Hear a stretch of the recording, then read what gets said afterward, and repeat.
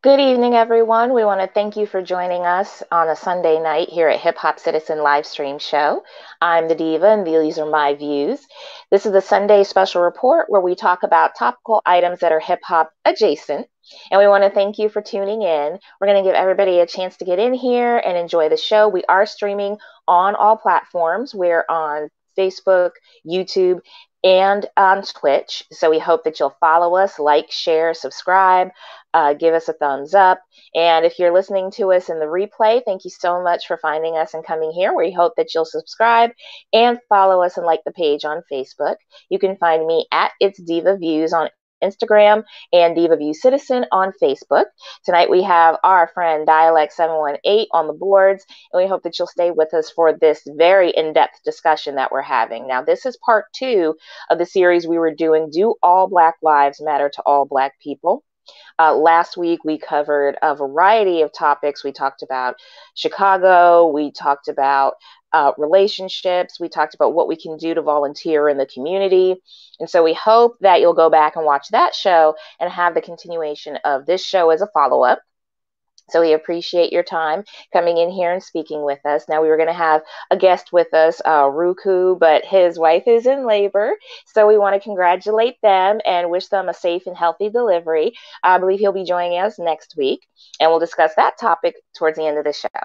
So let's get started with a housekeeping note first. We're just going to discuss some things since the show is picking up some viewers and it's very topical. And I want to, state again that these are my views, but it's important that we have a discussion that's a civil discourse. And I'm going to be looking at my notes on the computer a lot. So if you see me turn my head, that's what I'm doing. I take a lot of notes and do a lot of editing. So that's what I'll be looking at. I have a quote here from George Eliot from the book Middlemarch. It says, "It is a narrow mind which cannot look at a subject from various points of view." And that's where opinions come in, because opinions matter, but they should never be disrespected, or disrespect shouldn't be tolerated for your opinion. Now, just because you don't like what you hear, don't rail against the person, go after the issue. And especially now with opinions being challenged and monitored, because people speak on them, it speaks to a person's thinking. It speaks to a person's behavior and their decision making on the matter. That's why opinions seem to mean so much to everybody, and they're all screaming their opinions into the void. But a person's opinion could affect another person's life, either positively or negatively. And James Baldwin, I love his quotes that are coming up lately, said, "We can disagree and still love each other unless your disagreement is rooted in my oppression and denial of my humanity and right to exist."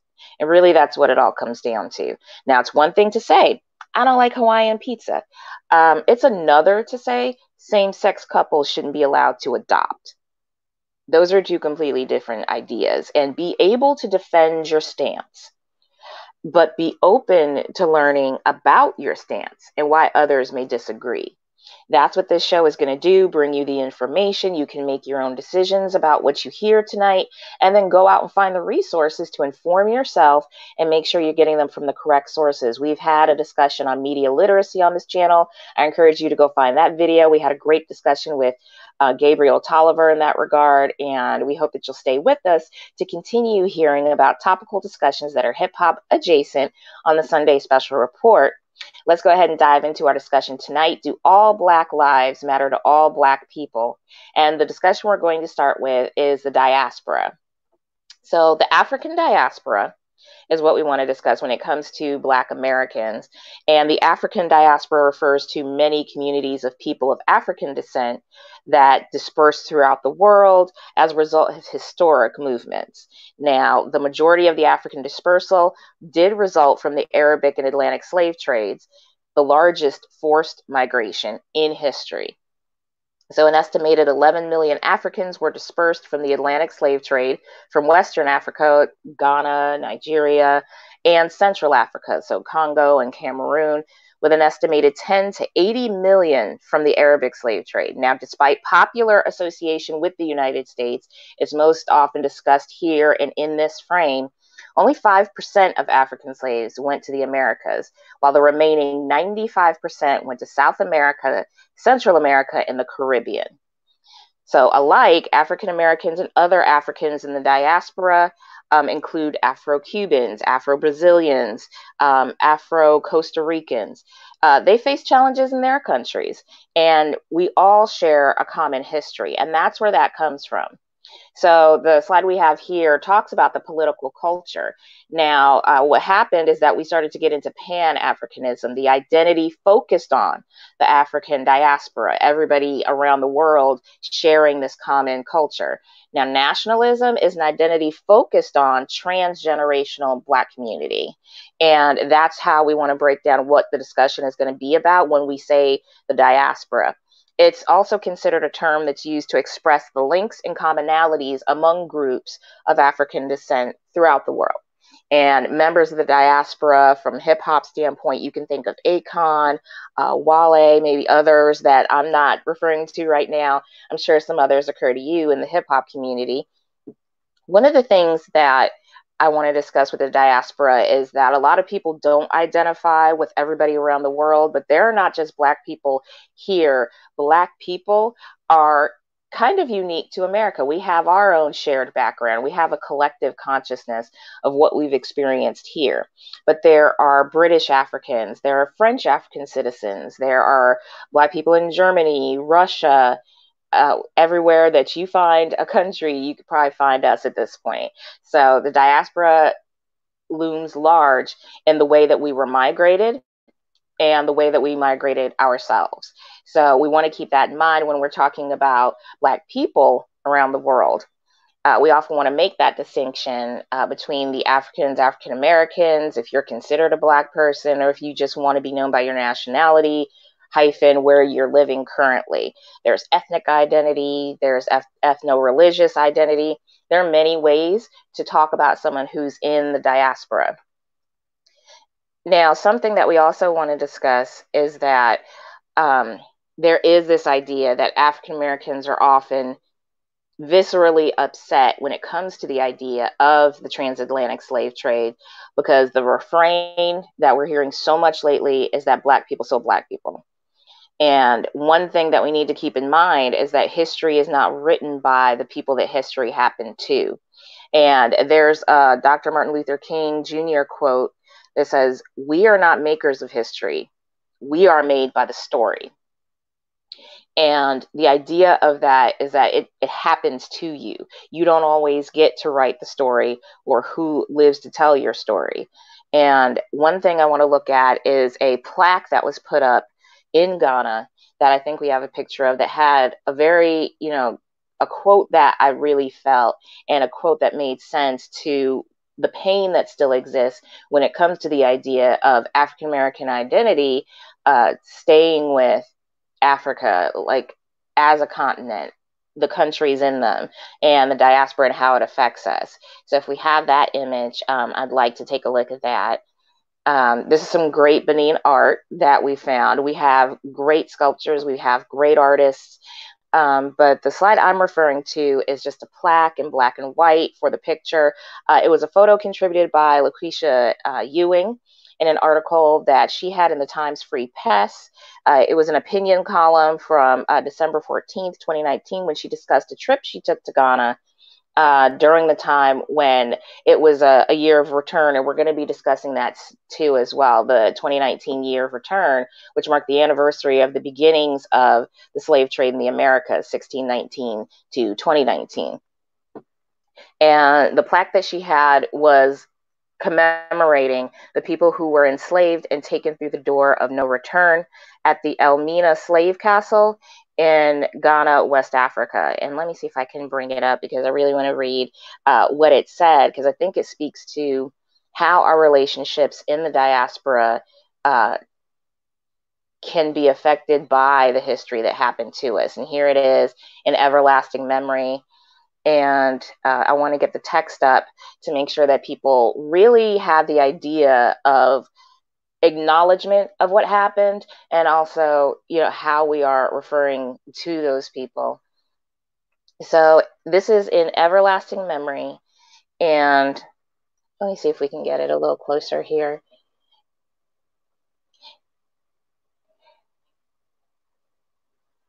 And let's see. Of the ambush of our ancestors, may those who died rest in peace.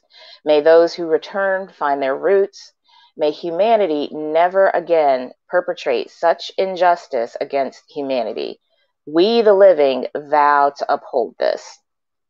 And thank you, producer Dialect 718. When I saw this in the article, again, on the Times Free Press, it really spoke to the idea that those who were on the continent, those in Ghana, who feel like there was a time when their ancestors were complicit in the transatlantic slave trade, they're trying to reach out a hand. They're trying to acknowledge it in a way that lets others know in the diaspora that they really are trying to reach back and make a connection at this point that many people may feel is lost. Another article that I found in doing my research, like I said, there's a lot of research on here. There's going to be a lot of links. If you're interested in having those links, we'll be happy to put them in the description box on YouTube or put them in the comments on Facebook. One article that I found on africascountry.com was speaking about a film that was made by a small film producer, and it was called Black in Black. And the film is discussed in the article, and I liked what the writer of this article reviewing the film was saying. And she said, while slavery was historically common in some African empires and kingdoms, just as in the rest of the world, its meaning was different. African systems of slavery were often identified by local socio-cultural patterns of clientage and adoptive kinship rather than large-scale commercial enterprise. That part of history also tends to be affected by stereotypes and misconceptions. The role of some Africans as complicit in the slave trade continues to remain a painful aspect of American history, and that's absolutely true. Whoever you talk to in the community, when you bring that up, that's absolutely something that they parrot as well. Well, they sold us, they, shipped us off, they helped. But unscrupulous chiefs selling their fellow Africans to slave traders is not the whole story. And the history also includes acts of resistance, raids, attacks on the European slave traders. And these are important stories to know as well. So that's why we say here that we want you to look those things up as well. And the participation in a lot of raids and the way that they realized how their brothers and sisters were being taken, and not even necessarily brothers and sisters, because these were not people selling their own people. These were not blacks selling blacks. The Fulani were selling the Songhai, and someone from Congo was coming in and raiding a village in another part of the area. So these were not kins, these were not brethren. These were people who were going on raids or in warfare, trading their spoils of war, trading the slaves that they had, taken, and giving them to people who had a demand for the labor. And there's no denying that. There was a supply and there was a demand. So we have to look at it that way as well. And the cultural differences that made it possible for Africans to be selling other Africans was that they were looking at someone that was in another village and saw them as other, saw them as less, because there was a cultural difference, a religious difference, a social difference. And that's what made them think that it was okay to have these warfares and raids and attacks and have these people as their slaves. But the participation in the transatlantic slave trade was not all just a line of slaves going onto ships with the okay and stamp of approval from the Africans that were living there at the time. And the diaspora needs to have that discussion just as much as they have to have a discussion about coming together as a unity and community around the world. I found something interesting on the website of a school that's the Lower Country Digital History Initiative. Once again, South Carolina coming through with historical evidence that I used in my last broadcast. And the Low Country Digital History Initiative has some fascinating information about the transatlantic slave trade, about the participation in it, and they have a timeline of how it occurred in South Carolina and in other parts of the colonies. This is a very long link, but we'll see if we can try to get that in the description box or in the comment section for you guys to take a look at, because it's really interesting reading, and I'll see if I can find a couple of great paragraphs that they we're talking about here. Now, one thing to keep in mind is that European traders generally relied on a network of African rulers and traders to capture and bring enslaved Africans from various coastal and interior regions to slave castles on the West and Central African coast. So when I mentioned before, Elmina Castle has a door of no return. And I'm sure there are several, but this is the one that tourists seem to go to the most. I know Barack Obama, when he went to West Africa, this is one place he went. And when you stood in the door of no return, the story goes, that you knew that you were not coming back. You saw this large vessel, you saw this large ship. And when you stood in that door, you didn't know if you were coming back to your homeland. You were being taken somewhere else. And that door was the last thing on your soil that you were going to go through and see. I'm sure there's other castles that have other things like that as well. But the door of no return is something that I've definitely read people have stood in, and they get this feeling over them. And it's a visceral reaction. There's tears, there's anger, there's anguish, standing there and having that thought process go through you that this was someone's last time being on their native soil. And that's important to respect as well, that just because this is not where you were born, that doesn't mean you don't have a connection. So that's important to keep in mind as well. Now, scholars have provided various explanations for why African traders were willing to supply other Africans to Europeans for the slave trade. And this is the early 16th century. Slavery was already playing a major role in West and interior African societies, and it contributed to maritime slavery. There was Arab slavery, there was the Barbary Coast trade. Now, what happened is that Europeans came in and they took advantage of a pre-existing slave trade system. This was before they came in to obtain labor to expanding plantation colonies in the Caribbean, South America, and to some extent in the Americas. And that's what developed the transatlantic slave trade. So because there was a supply, there became a demand. And these groups often conflicted over internal politics as well as economic expansion. So once the African rulers saw that there was a trade to this, that there was a business to this, that's when they started selling the slaves that they already had to the people that were coming in. And this map that we're looking at shows the path of the transatlantic slave trade. You had British North America, which is the 13 colonies. You had Spanish America sending slaves over to Central America. You had Dutch Caribbean sending them to the Dutch Caribbean and the northern South American coast. And you had Brazil, which was apparently the majority from my research. You had the British Caribbean. You had the Danish Caribbean. Everyone from Europe was coming down, getting these slaves from West and Central Africa and shipping them across the Atlantic to their various plantations, their various islands, the places that they had colonized, and they were exploiting them for labor, while the Africans had them as spoils of war, as workers in their economy, and they were amongst themselves. And I found this political cartoon, and it's true. There was a scramble for Africa. There were all these countries who thought that because they discovered this place that they felt was a backwater, that it could be easily taken over because they saw people in tribal clothing and they figured they could come in heels and take over everything. You had the Dutch, you had the British, you had the Spanish, you had the French, everybody wanting to just divide up a place that somebody else was already living, with established kingdoms and cultures and religions. And they figured they could just come in and divide it up amongst themselves, get the resources, and be on their merry way. And the diaspora took place because of a large historic migration. That's something to understand when it comes to this discussion. And we're following this up with the discussion that we had last week as well. There were so many cultural and ethnic differences. Like I said, you had the Fulani, the Igbo, the Ashanti, the Mendi, that the social divisions and frequent conflicts between these groups are what supplied Africans with African slaves. So they were going back and forth, taking captives who would circulate through the different local slave trade systems, but they eventually ended up in the transatlantic slave trade because of the bartering that was taking place with African chiefs who were still at war with the local African chiefs. They weren't specifically trying to just go find Africans to supply to these traders for that specific transatlantic slave trade. And that's what people need to break down and understand when they're talking about the relationship that we have with Africans from the continent. It's not that Central and West Africa slavery was prevalent.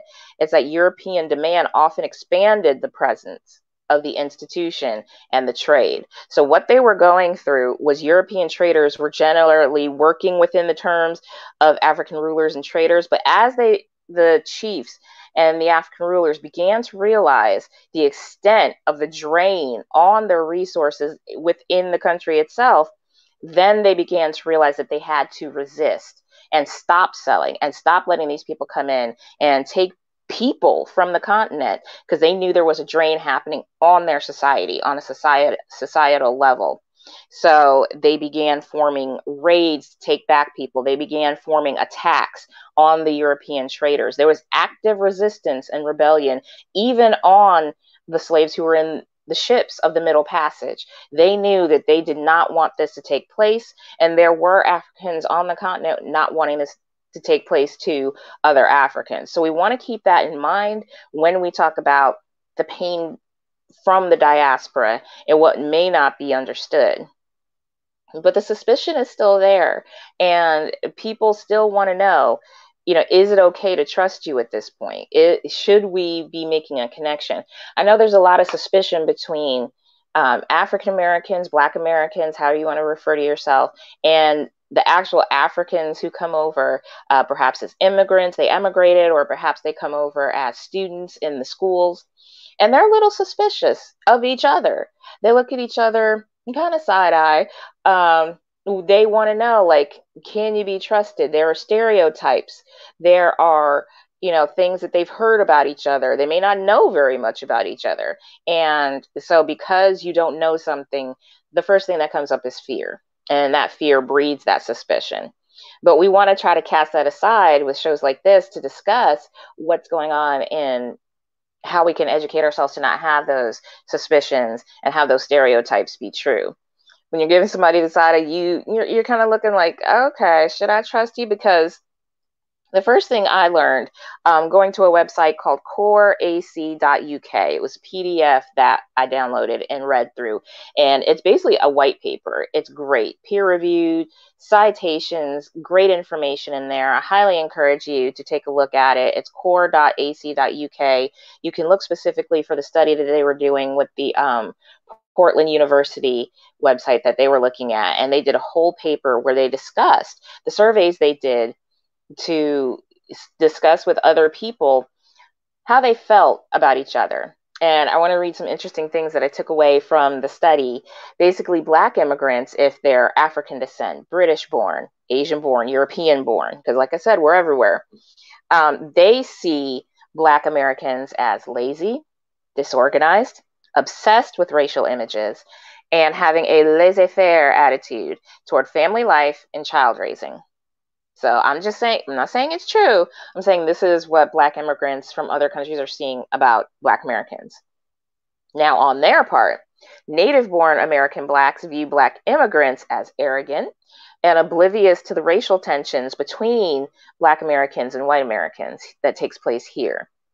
What they did was did the survey with 40 African-American students from Howard University to render their general concept about Africa. Now, some of the answers they got about stereotypes that the Howard students had heard were that it was the dark continent, mysterious continent, Africa was hot, there's kind of no denying that. It had no civilization of its own. It was inhabited by cannibals, heathens, and ferocious animals living in impenetrable jungles.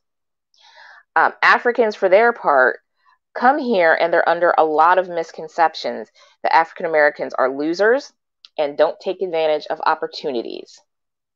So I think that's where the misunderstandings come in, the suspicion comes in, the mistrust, and then the standoffishness that ends up happening. And I can see that taking place maybe on a college campus or in a great mixing bowl city like New York. You all kind of stay in your own enclaves, little Haiti, little Italy, however else you want to call your neighborhood.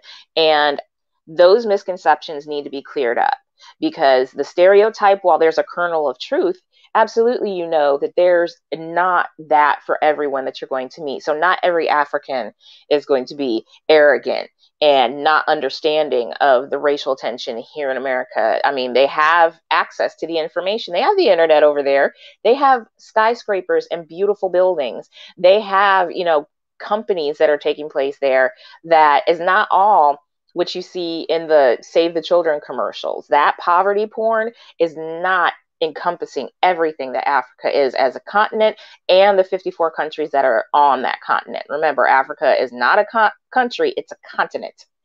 So they each have their own flags, they have governments, they have culture, they've had civilizations. Mansa Musa was the richest man ever, and he was an African. So you have something to look back at and say, you know what, we built those things. And I know that a lot of supremacists like to make mock that we say we're kings, but we are descendant from those things. And so you want to keep those things in mind. Now, a lot of the time we do wonder, are we kinfolk or are we just skin folk? And that's where the misconceptions come in. You should be discussing those things, clearing up that while you do see lazy people, you do see people that don't want to form family units. Absolutely, they're out there. That's not everyone. And the people you meet should be a variety. Get out of your bubble and look for those people who are going to be participatory in those things. So in an effort to get the diaspora to really reconcile and come together, Ghana took 2019 and decided to call it the Year of the Return. So as I said earlier, 1619 is what we call the beginning of the slave trade in the Americas, although records go back to about 1524. We usually cite 1619, and 2019 was going to be the 400th anniversary. And that's the year of the return that Ghana wanted to take place, and other African nations want us to return home. The idea is, and I want to read this from the website, that the Year of Return, Ghana 2019, is a major landmark spiritual and birthright journey inviting the global African family, the diaspora, home and abroad to mark 400 years of the arrival of the first enslaved Africans in Jamestown, Virginia. The arrival of enslaved Africans marked a sordid and sad period where our kith and kin were forcefully taken away from Africa into years of deprivation, humiliation, and torture. And while August 2019 marks the 400th years since enslaved Africans arrived in the United States, the Year of the Return celebrates the cumulative resilience of all the victims of the transatlantic slave trade who were scattered and displaced through the world in North America, South America, the Caribbean, Europe, and Asia. So in Washington, D.C. in 2018, they decided they were going to have a ceremony with Ghana's president, Nana Akufo-Addo, declared and formally launched that 2019 initiative. And Ghana was kind of like the poster country for how it was going to take place. And I'm sure other countries participated, but Ghana was marked as a place that had a lot that was taken from them in the past. And for Africans in the diaspora, they wanted to give African Americans and other Black people around the world a fresh impetus and a quest to unite in their country, on their continent, with their brothers and sisters.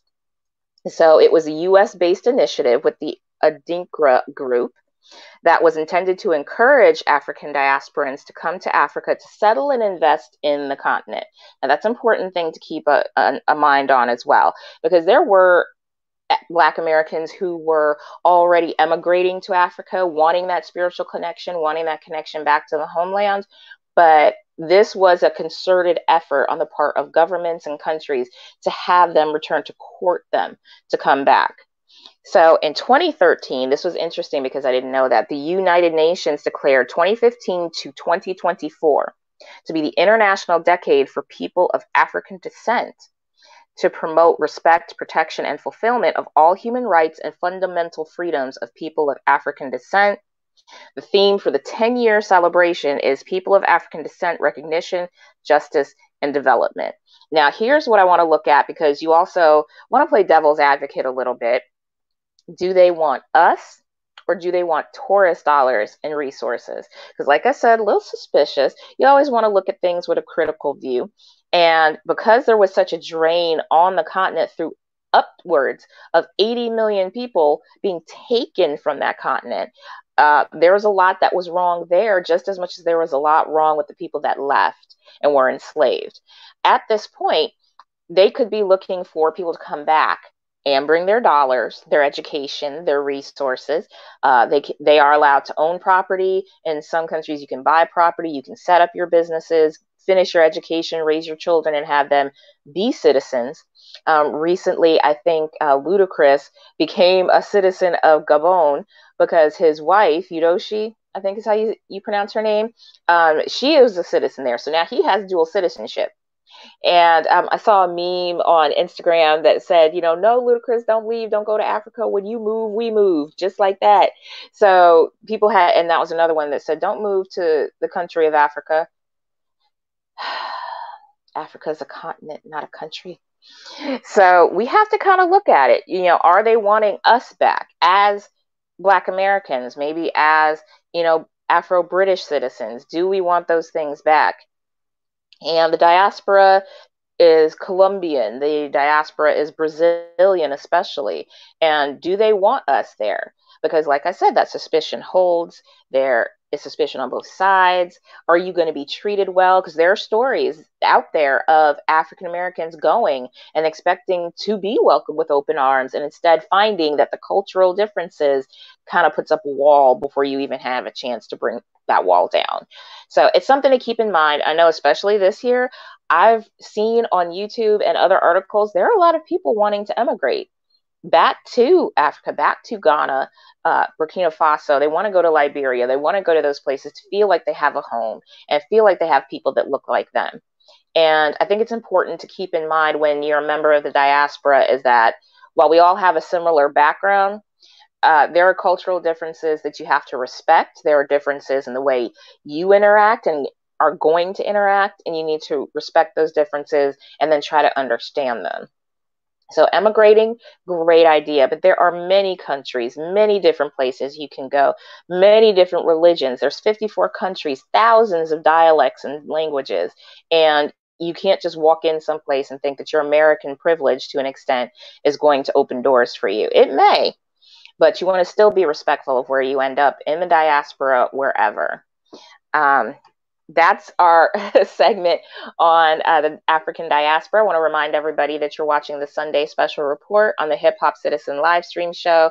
We are streaming on YouTube, Facebook, and Twitch. We are on all platforms. Follow us on Instagram, like us, and friend us on Twitch. Find us on Instagram. We really enjoy having these shows put together for you. If you'd like to tip us, hit us up on Cash App, Hiphopcitizen. We'd love to keep the lights on, so we hope that you're enjoying the discussion. So we're at the halfway mark, and we want to go into our next discussion. And like I said, there's so much information that we could have topics on each of these things. We could have shows on each of these things. And if that's something that you'd like to see, or if you'd like to suggest a show topic, leave a comment below or get in touch with us on our page. We'd love to hear from you. We'd like to move into colorism. And that's another thing that within the Black community needs to be discussed, brought to the forefront. We need to talk about how on this map, this is what happened to us when we migrated. Because of the slave trade, we migrated like this. And what you're looking at is from our lightest skin to our darkest skin. And it began there.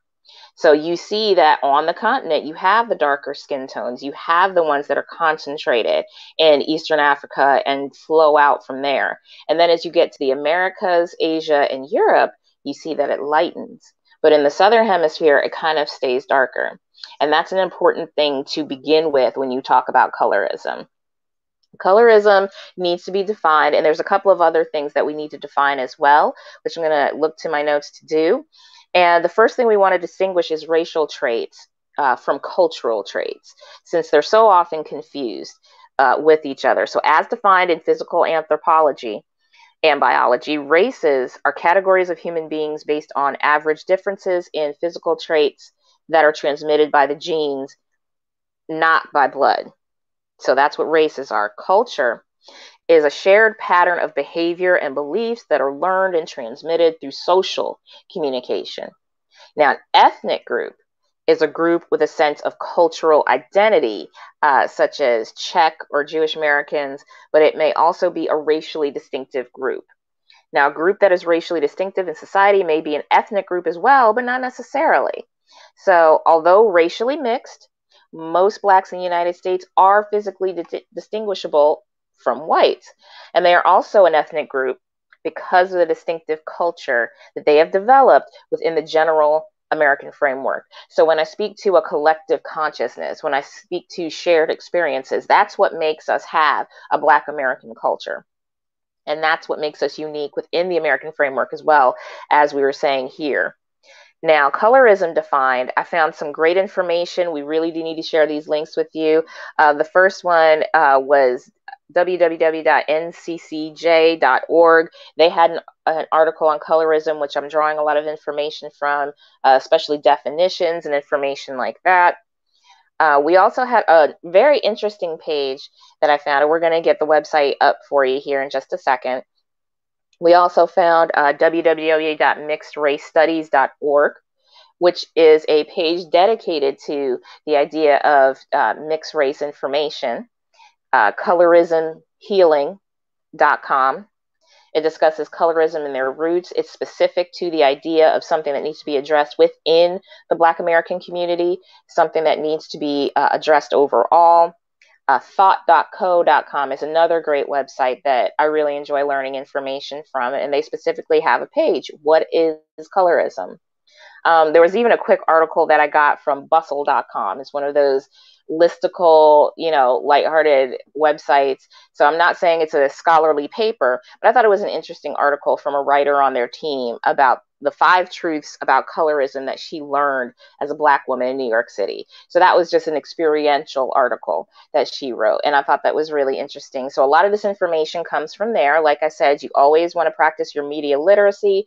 You can look up for yourselves where I'm getting this information. Like I said, I turn and read my notes because I don't want you to think it's just my opinion for everything. We are basing opinions on fact here to the best of our ability. Now, the definition of colorism, as it was stated with the NCCJ, is it's a practice of discrimination by which those with lighter skin are treated more favorably than those with darker skin. This practice is a product of racism in the United States in that it upholds the white standards of beauty and benefits white people in the institutions of oppression, media, medical world, corporate, etc. Now, this definition of racism is one that I ascribe to. It's the individual, cultural, and institutional beliefs and discrimination that systematically oppress people of color, and that could be Blacks, Latinx, Native Americans, Indigenous, First Peoples, Asians, people of color, as well as Black Americans. Now, let's define discrimination. The mistreatment of an individual or group based on their social membership, regardless of the social power. Anyone can experience discrimination. And I always follow that up by saying it's almost like a hierarchy. You can have a bias, then you have a prejudice, you practice bigotry, and then there's racism overarching. So those are all things to keep in mind and state as important when discussing these issues. Now, colorism, everyone kind of knows the story. This started with the efforts of slave owners to keep us separated, to keep us from being a unified group, because they knew if we stayed together, unified, in one culture with each other, we could rise up. And that was the last thing they wanted, because by the time we came to the end of the slave trade, we outnumbered them. I saw one statistic that said 4-1 in some areas. So we need to keep that in mind, that the only way that they had to really keep us affected was psychological and sociological. The slaves with the lighter skin were assigned domestic tasks within the house, while slaves with darker skin were forced to work outside, in the fields, doing much more grueling tasks. Now, the lighter skinned slaves were favored because they were often the product of a slave owner raping a slave, thus creating a lighter skinned child. Now, one thing that we came up with that is actually colorism within the community, and we should keep this in mind, is the paper bag test. Now, I knew about this from my grandmother from the Halle Berry miniseries that talked about the Black Martha's Vineyard. The paper bag test in the 19th and 20th century was often utilized in Black spaces in the hiring of Black people. If someone was the same color or lighter skinned than a paper bag, they would be allowed into the space, were considered for hire. If they were any darker than a paper bag, they would not be. This is how the effects of, this is what we mean by slavery speaking down through generations and through centuries. A paper bag test. You can see on these bags, we have the image of the man from Gone with the Wind. We have Janet Jackson. a young brother holding it up in this display. There were people who actually held it up to people's faces to see if they were lighter than the paper bag, and then they would be more accepted. Why?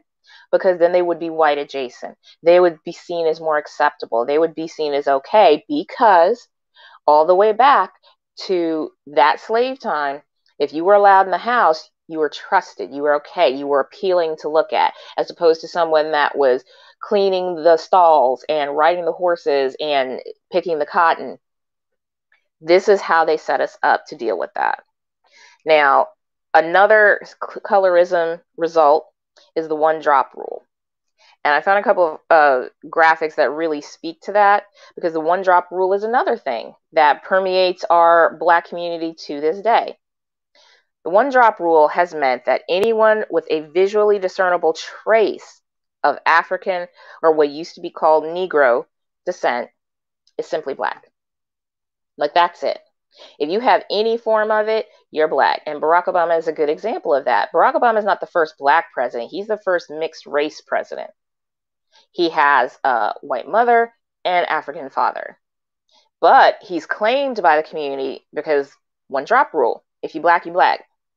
And that's how they identified. And I want to also point out that this was used in other insidious ways. Once again, this is not something we came up with. It's just something we carry. Early in Reconstruction, it was decided that because there were mixed race people out there that were enjoying the privileges of being lighter, that if their families and generations of their families were on the voting rolls, their race was changed. There was a man in Eastern Virginia that was going on the voting rolls, erasing white, or erasing Black or mixed or mulatto, and just putting in white, so that their voting block would show more white people in a certain district. So people's whole identities were erased. And it was because of that one drop rule. Now, one article I found that was interesting to me was Halle Berry was citing that she considers her mixed race daughter Black because of that one drop rule. What happened is that, of course, we know Halle had a baby, and I'm going to talk about Meghan and Harry in a second. Halle went and had a baby with a French-Canadian man. She was with him for a while. They were in a relationship. But I think everybody's heard, by now with the Hollywood, that went left and bad real quick. And they were fighting very contentiously over custody of her daughter, Nala. Now, Nala's a beautiful little girl. She is very light-skinned. I think she's lighter than Halle. She has beautiful natural hair. And Halle contends that her partner's family, Mr. Aubrey, tries to erase her Black identity. When she sends Nala to their home with her natural curls, she comes back with relaxed hair or straightened hair. When she's told her that, she goes out and, should be saying that she's a Black little girl, or she's had her hair embraced, she comes back with her hair undone. Or they try to tell her that, they're pushing her French-Canadian identity on her, not educating her on it. And there is a difference. And so Halle, in her court papers, was actually testifying that she considers her daughter Black because of that one drop rule. Now, Halle, of course, herself has had to contend with having a white mother and a Black father. Halle is considered what I would think is either she's mixed race or she's quadroon. And we're going to get into those discussions as well right now, because it all comes down to colorism and how colorism has affected us in the Black community. It's a discrimination that we practice on ourselves. And it's really sad to see that. We practice our own prejudices and biases in our own community, hurting ourselves from the inside. And that's something why we want to address it on the show tonight. I know we can't thoroughly address it in, 20 or 30 minutes, but we at least want to touch on the topics that maybe you can take that information and go find out for yourself, study for yourself. Maybe it sparks a curiosity for you to learn more about how maybe you've had a prejudice or a bias, and now you want to educate yourself to get away from it and be a unifying factor. The one drop rule is something that has really permeated society. But something else I also want to discuss for a moment is the idea of passing, the idea of that lighter skin giving you quote unquote light skin privilege. Now, you see the ring light on me. I probably look really light. I've always considered myself just brown.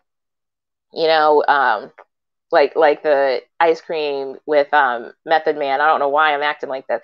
What did they do? They went down the ice cream flavors list. Every girl at that time that heard the song, I'm butter pecan Rican, and all They wanted to be all those ice cream colors, but nobody wanted to be the chocolate. Caramel complected from City High. I definitely remember that song. They wanted to have that medium or lighter tone. And it was, I didn't realize at the time, of course, like I said, when I was younger, that that was something that was problematic, that that was something that could be hurtful to someone that was dealing with colorism issues to an extent that you may not have been aware of. Now, the idea of people passing is something that we need to discuss because that is something that affects us to this day. There are terms for each of those things. There's mulatto, there's pas blanc, there's red bone and high yellow. All those things that we sometimes joke with and don't really think about are the things that we're contending with in the community, and we need to take ownership of those things. So I'm going to read some information that I found, like I said, on the various websites we had. PBS.org had a frontline discussion, and I'm going to quote that as well. Very interesting discussion about that.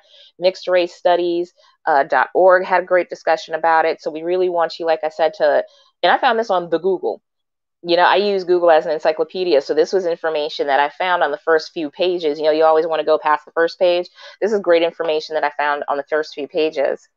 Now, when people passed at the turn of the century, it was because there were real and violent and political consequences to being a person of color.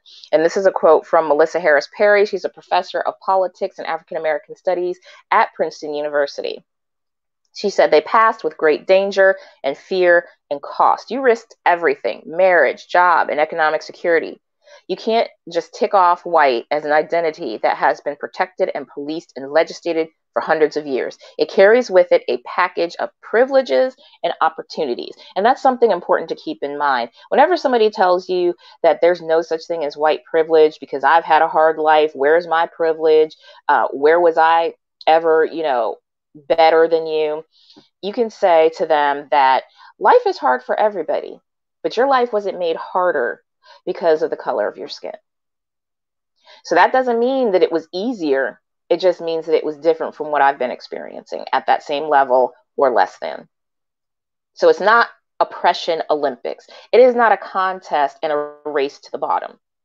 It is the idea of respecting the experiences of people that have had that experience for so long that it's ingrained in their cultural and social and economic society.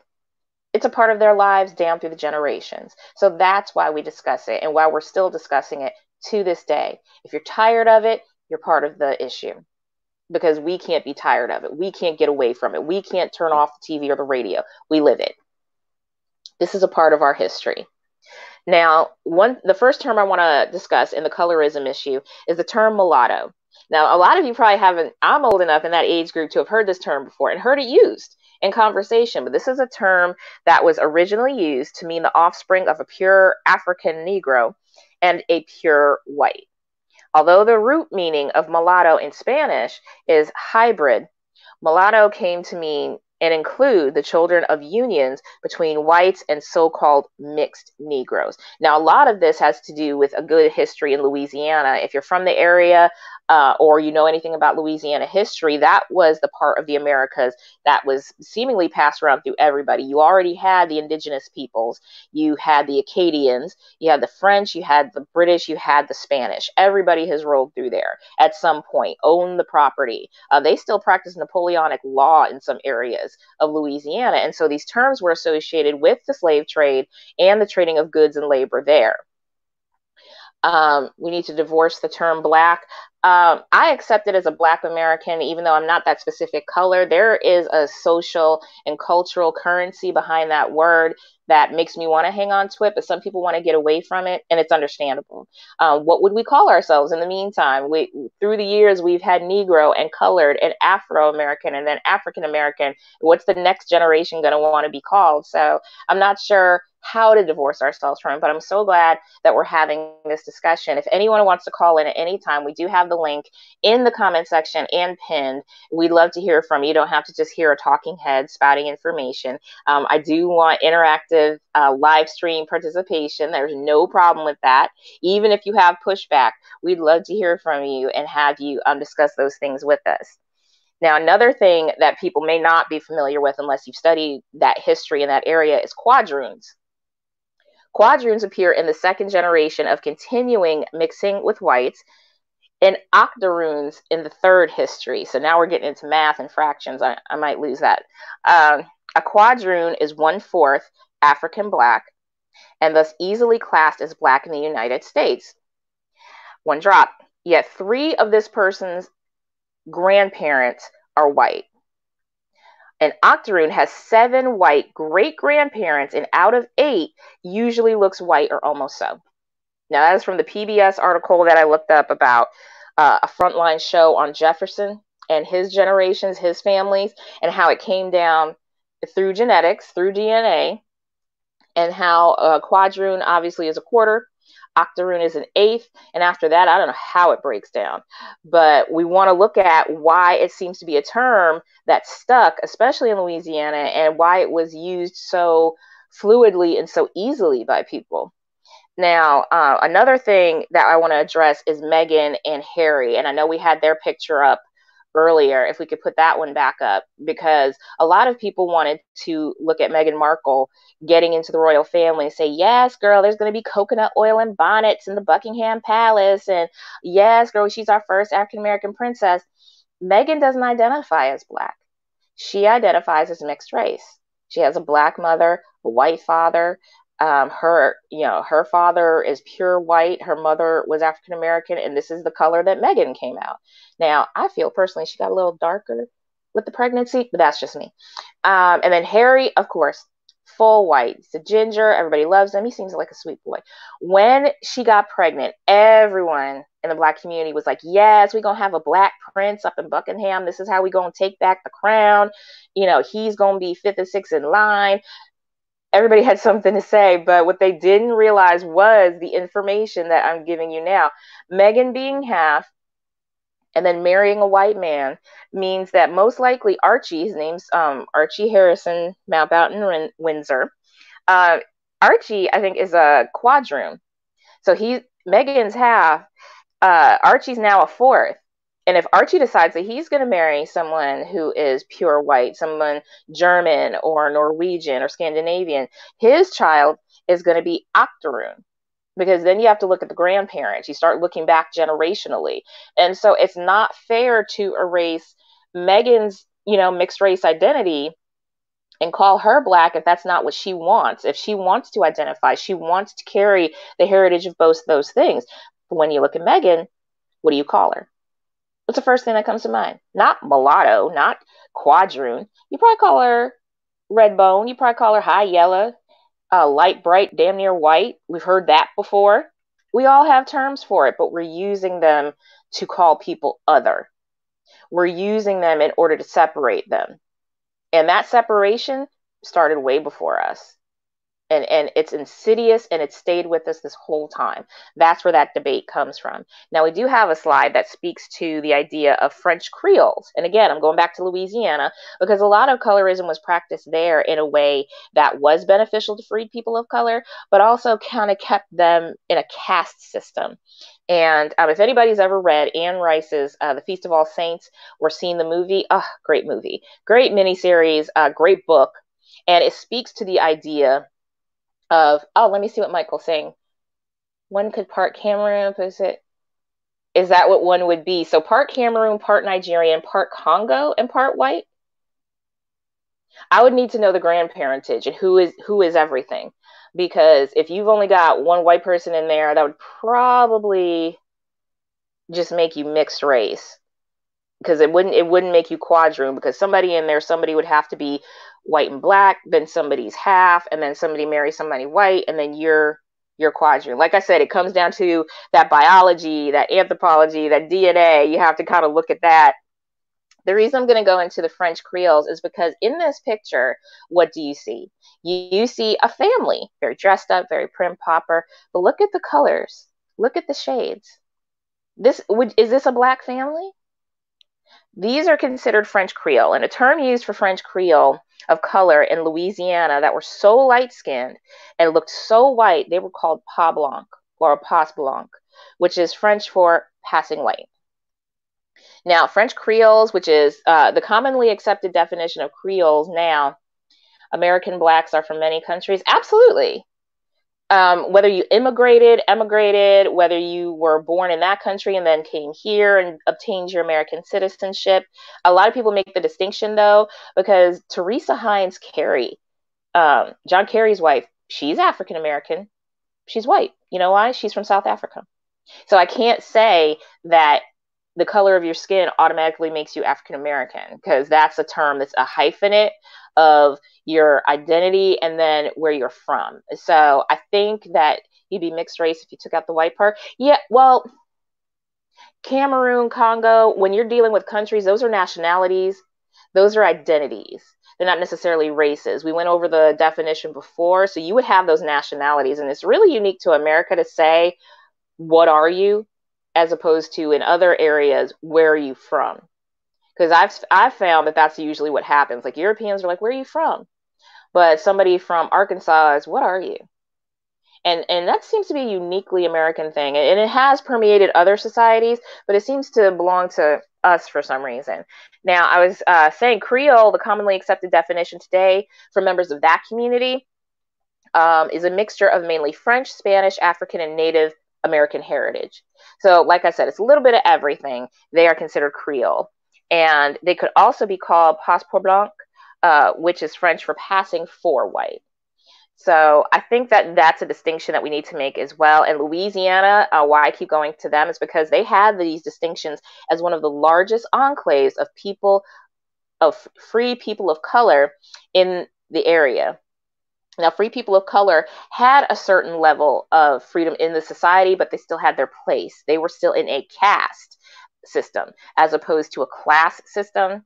And it could mean that, even like I said, Feast of All Saints, that if you were light enough, if you were mixed enough, you could be taken as a mistress and have your children benefit from being white appearing. And the Feast of All Saints goes over that in detail, shows the relationships, the results of the relationships. Like I said, it's a great book. It's a great mini series. I'm not sure if it's available anywhere streaming, but I really enjoyed it because it did break down those relationships. The white plantation owners would come in and they would have a ball, and it was called the Quadroon Ball. And those quadroons, those octoroons, those white passing females would come in dressed in their finest. They would, sit in the room and basically be considered. The men would come in, go around the room, discuss with your parents. They would discuss with your guardian, not how much you were, but if you were available and what they could offer you if you were available to be their mistress. They also called it a protector or a protectorate. And if you were white appearing enough, if you were beautiful enough, if you didn't have as many African features or a phenotype, you could be selected. You would be the mistress. You'd have your own house. You'd have your own staff. Your children would be taken care of, sent off for an education to the European continent, and you would be set. You were definitely not getting the benefits of being a married woman and having land available to you or generational wealth or any kind of connections like that.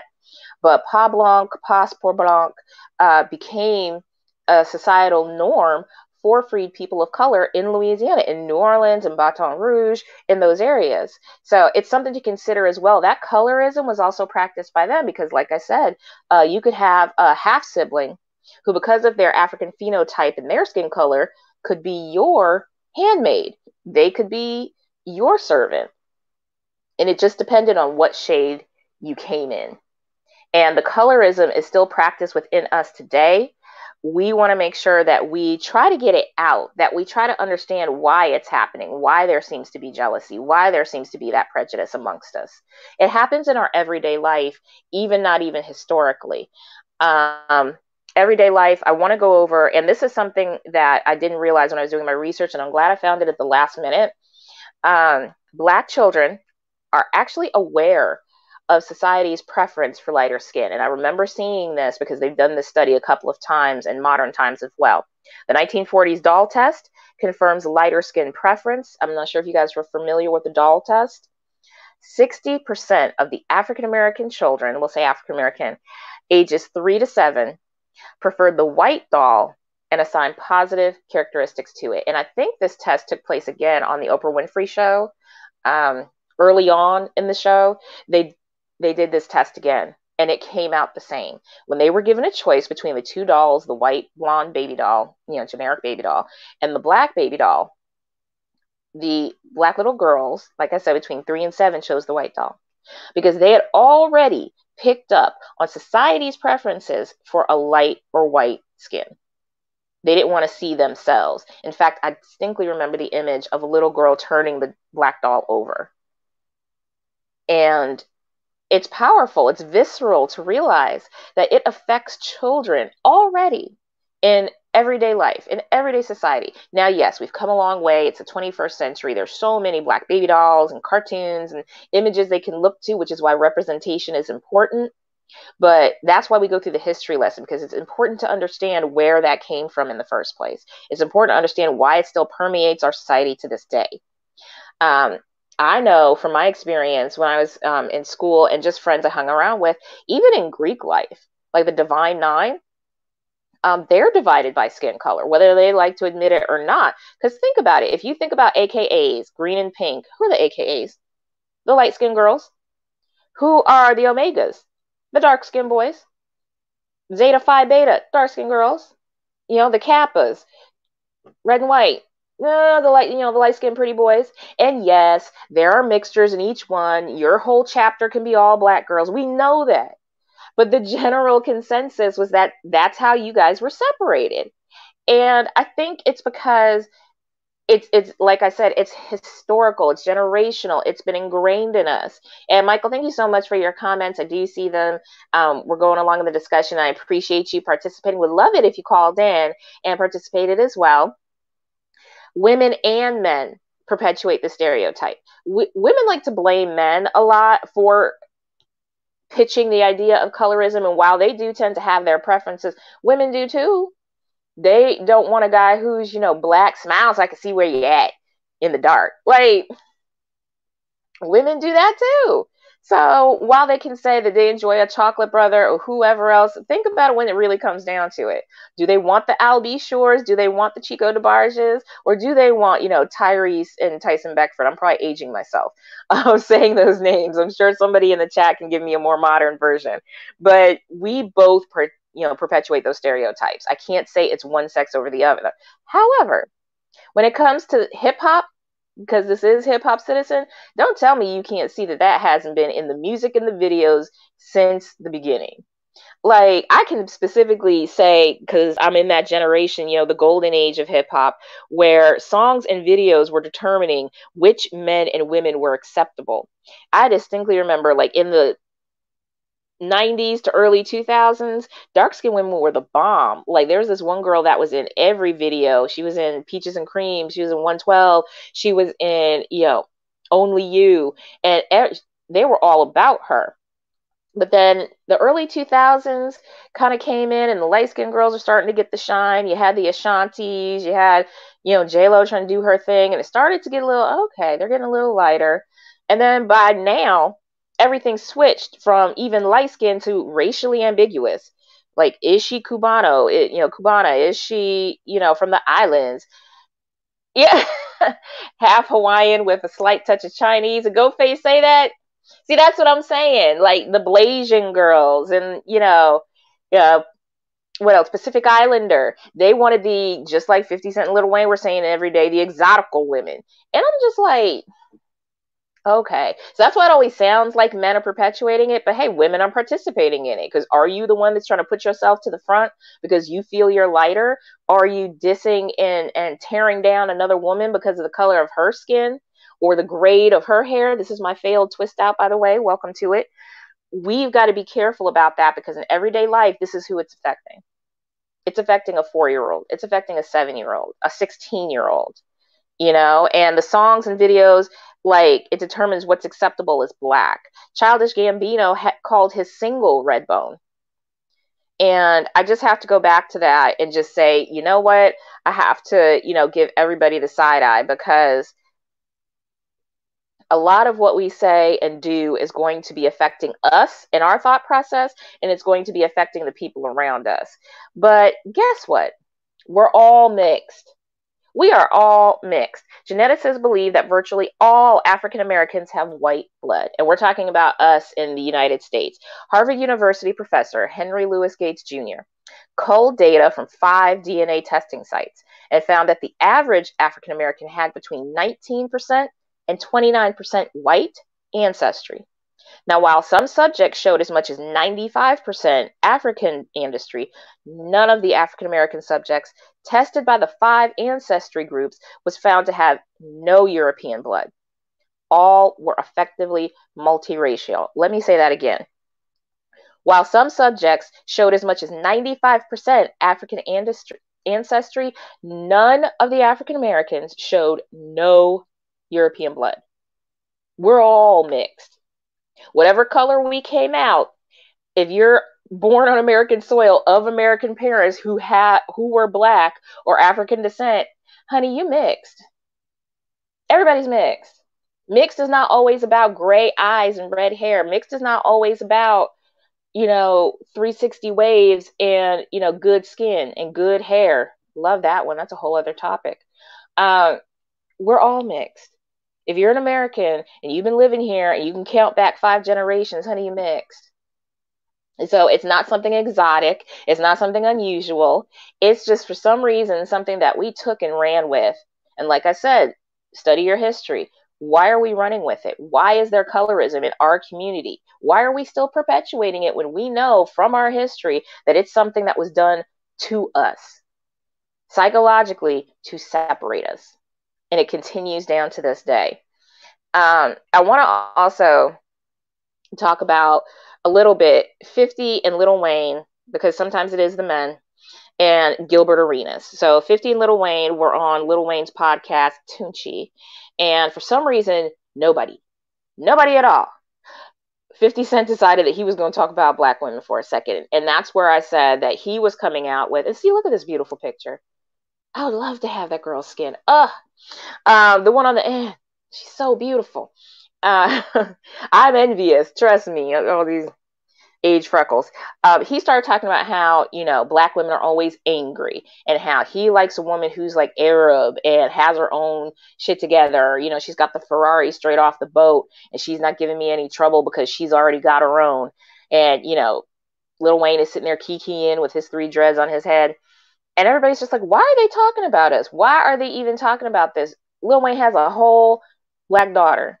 And so Reginae responded and she just said, I am beautiful. I'm a queen. I love myself every day. And I hope everybody else does too. That's how she let her father know that was not cool. And I'm okay. I have my own self-esteem. I'll be fine.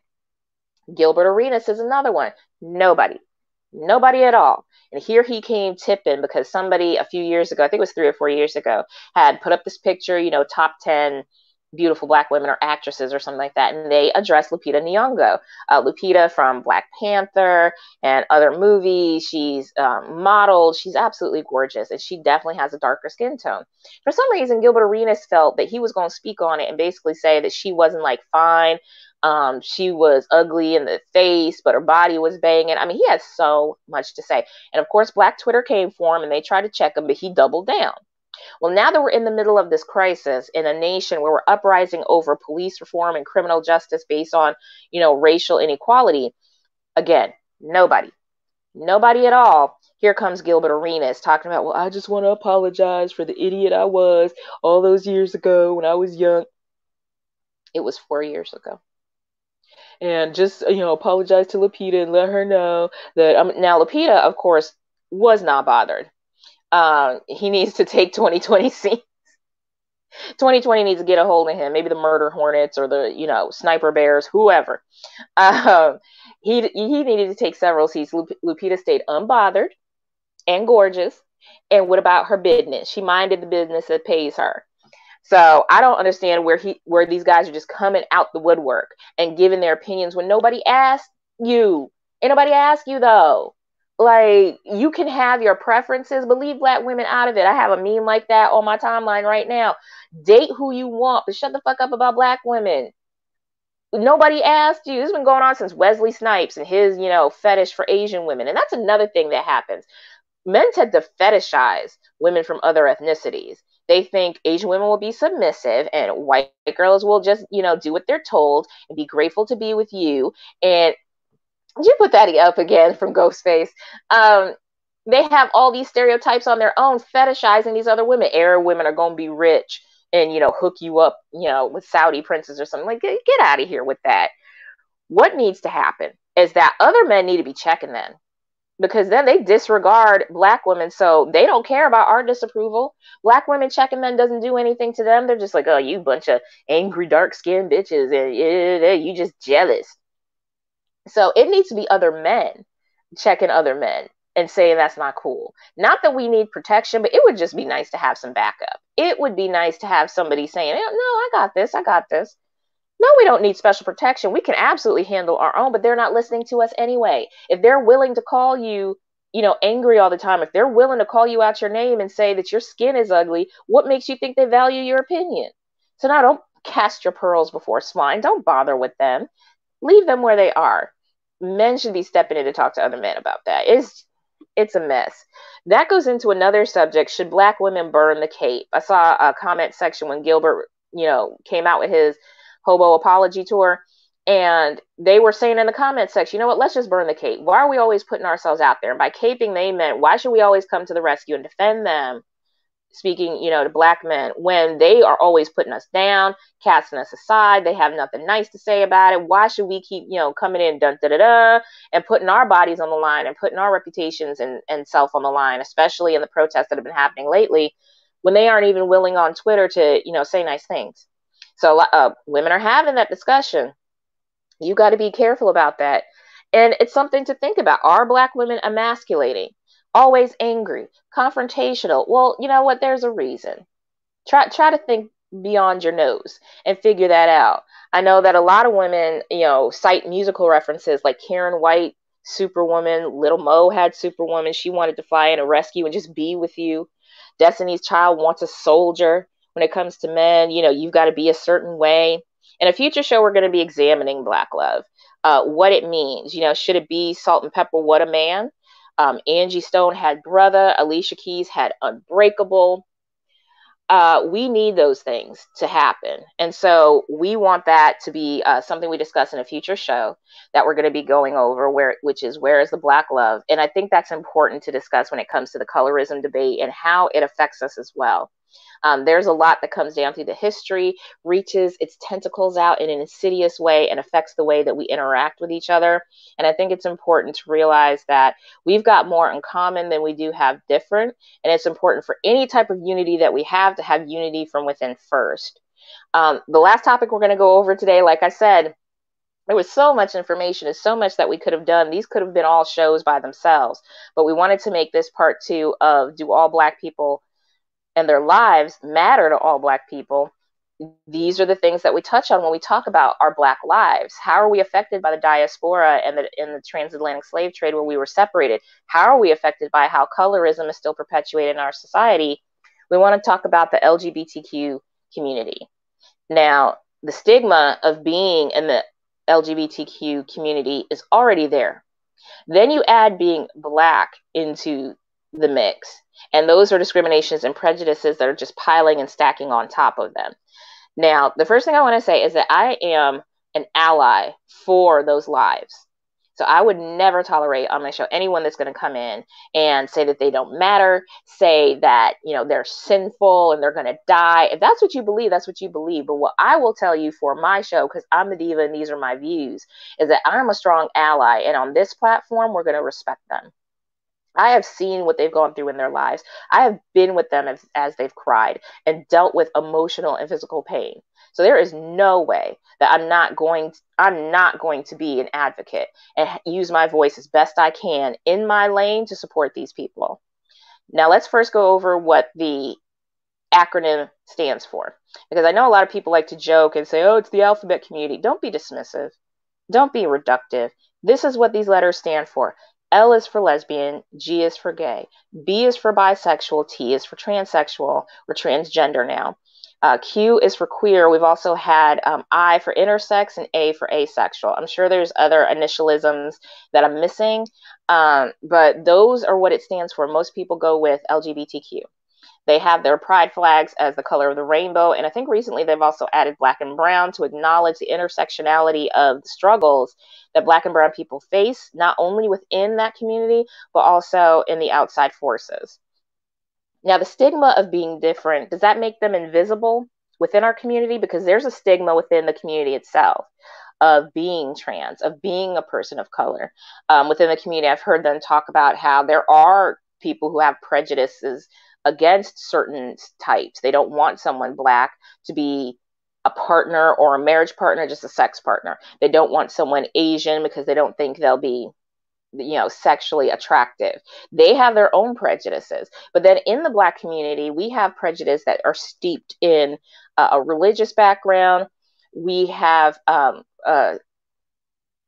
background that's steeped in, being taught that it was wrong, that, this is not natural. And there are definitely people who still believe that. And like I said, you can believe that.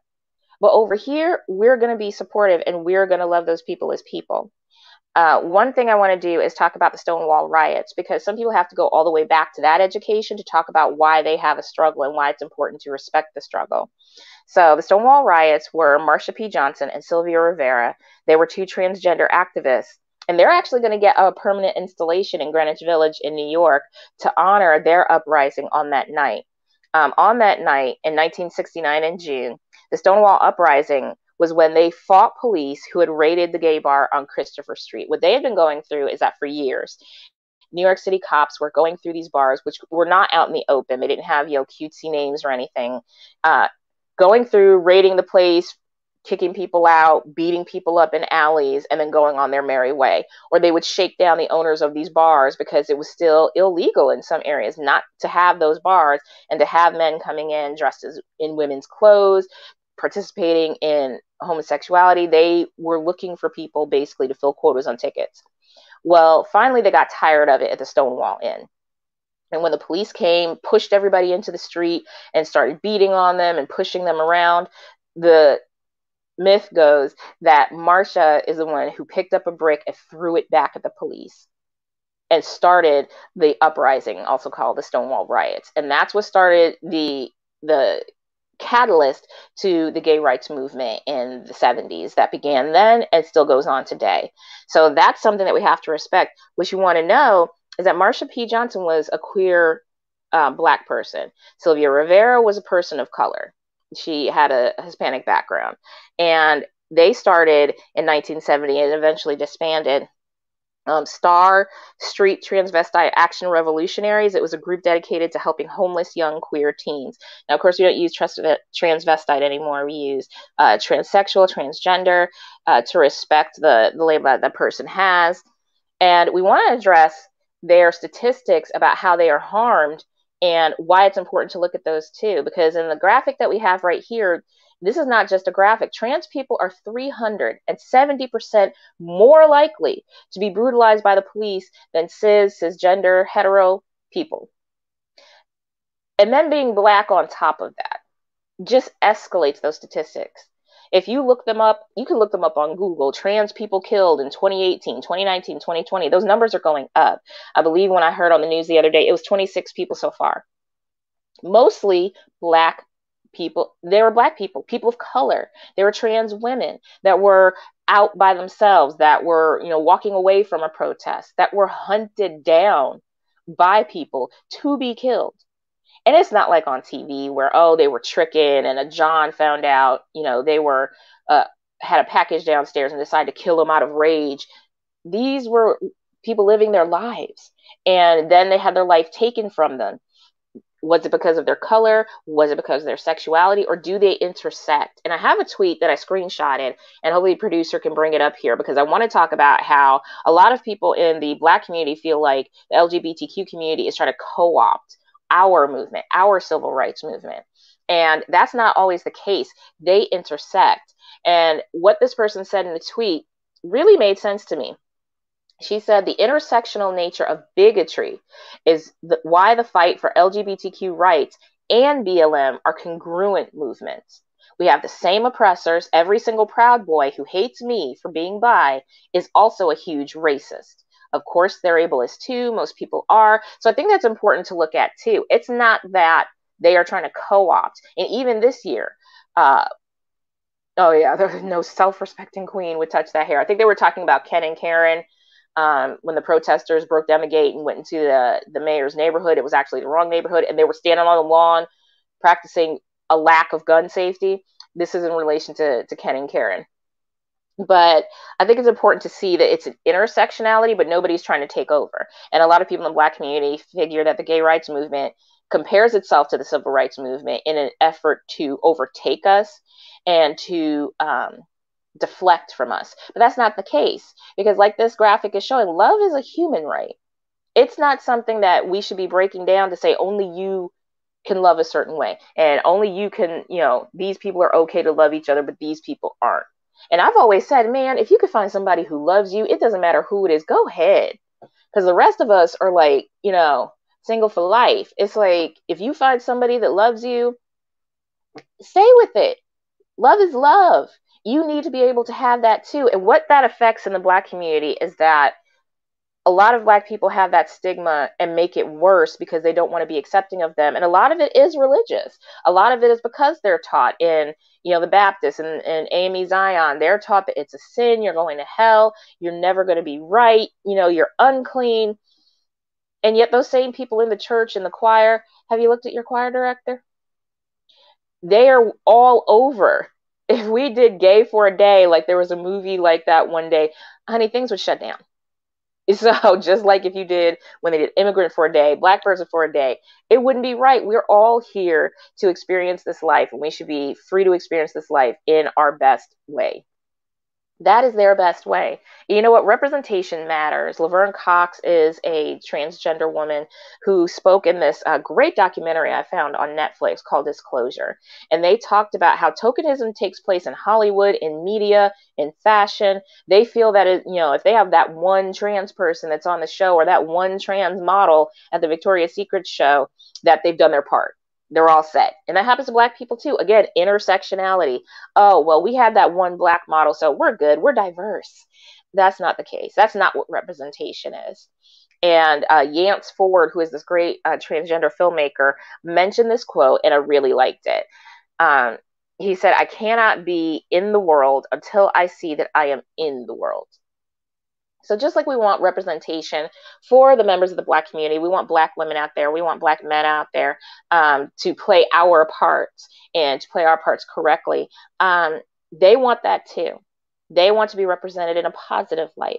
They don't want to always be seen as something to make people sick. They specifically mentioned Ace Ventura, Pet Detective, and Crying Game had just come out a few years earlier, and they tried to make it seem like he was sick because he had discovered that, the woman that he was interested in was also transgender, and so everybody was throwing up everywhere. They don't want to be associated with that.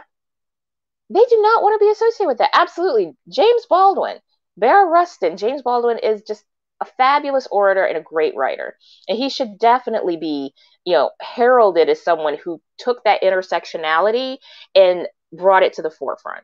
And so it's always going to be a fight, but we shouldn't have it be a fight in our community. If we're going to support and say that all Black lives matter, if we are going to say that all Black lives matter, all Black lives have to matter.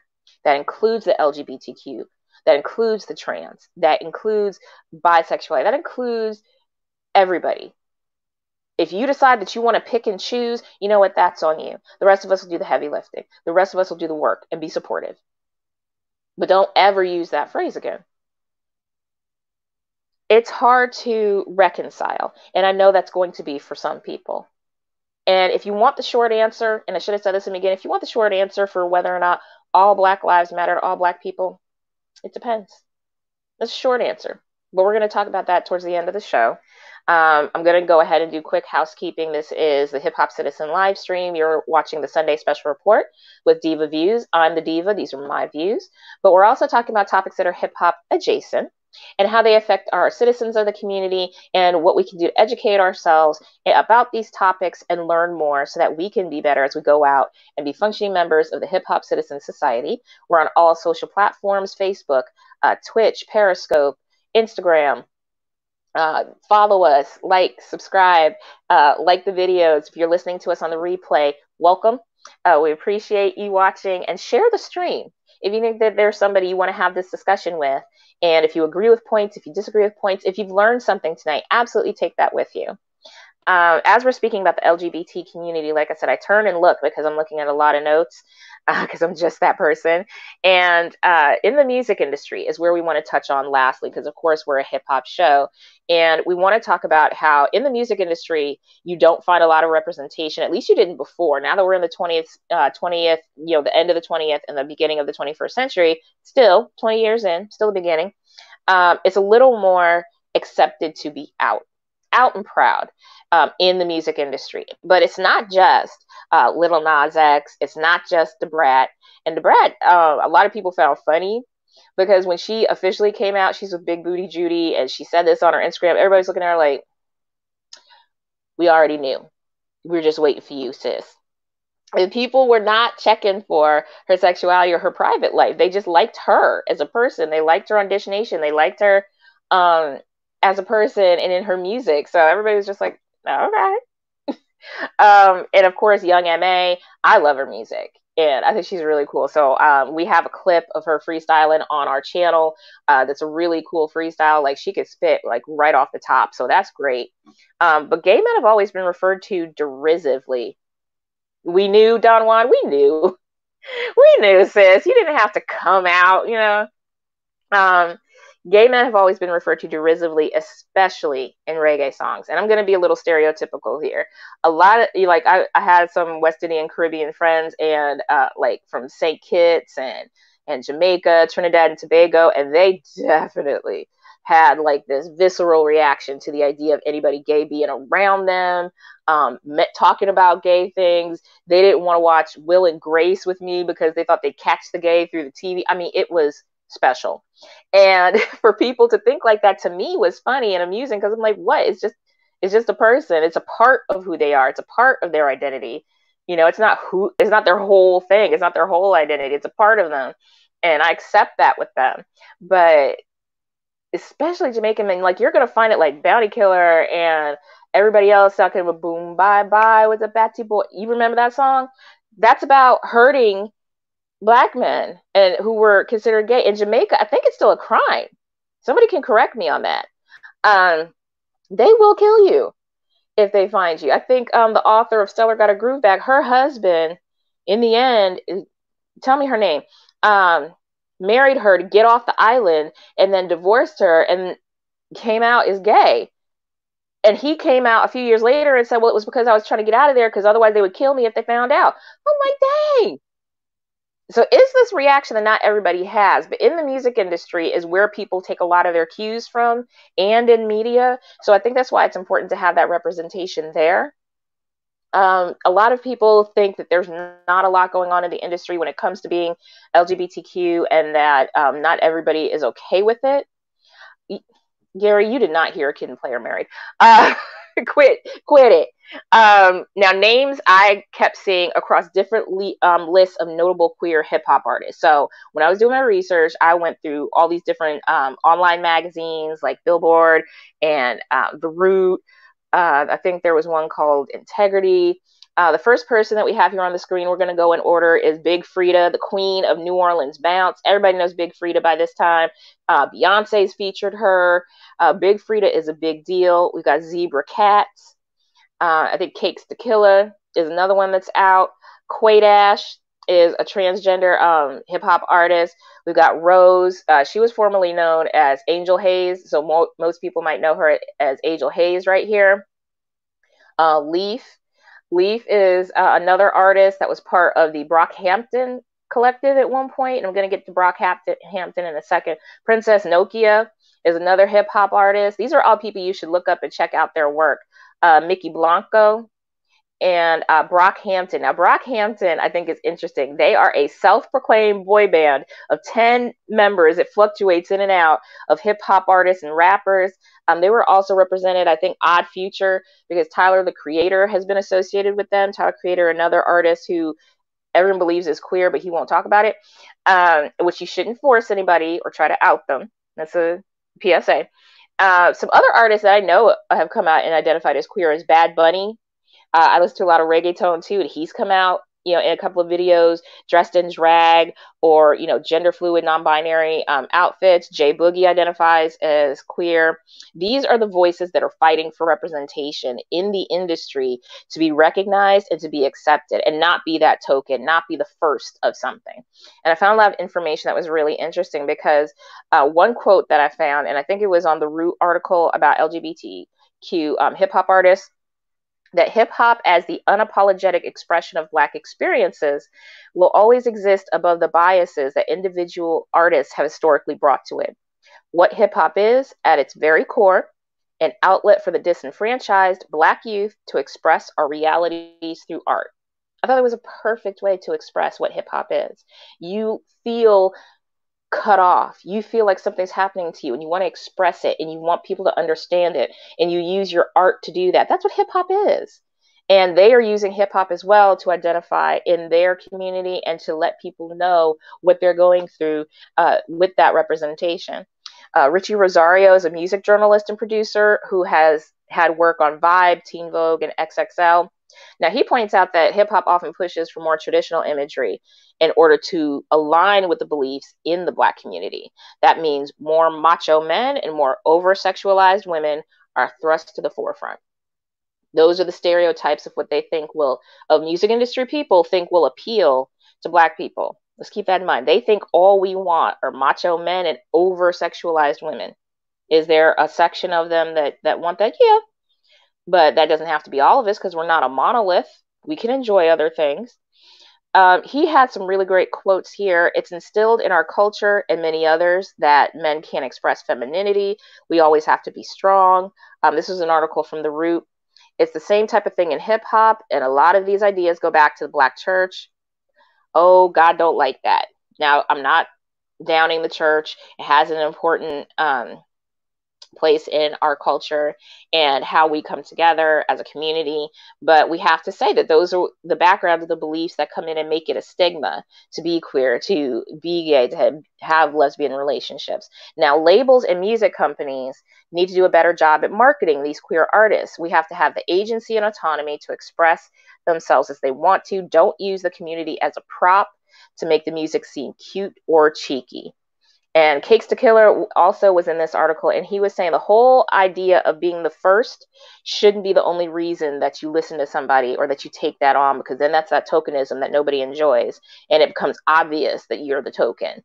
I know one artist who said they were participating on the show Rhythm and Flow.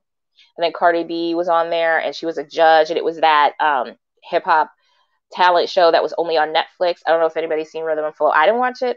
But a lot of artists that were queer participated in that show. And Cardi B was trying to get them to say, like, how does it feel to be the first? How does it feel to, want to be, the first this, the first that? And a person says, I don't have to be the first. I just want to be me. So it looks like we have a caller here. Caller, who are you? Where are you calling from? Hello? Oh, I guess we lost them. Technology, folks. It is a live show. So another thing that hip hop allies need to understand is that their words and actions can be alienating. One person that they brought up, and I know the Barbs are going to love this, was Nicki Minaj. Now, during the beginning of her career, Nicki toyed with bisexuality during performances and in songs such as Usher's Little Freak. And in 2010, she told Rolling Stone that she acted that she liked women to get attention. Hello? Hello? Hey, welcome to the show. You're on Sunday Special Report. Have you been listening to the show so far? Yeah, I have. And what would you like to discuss with us?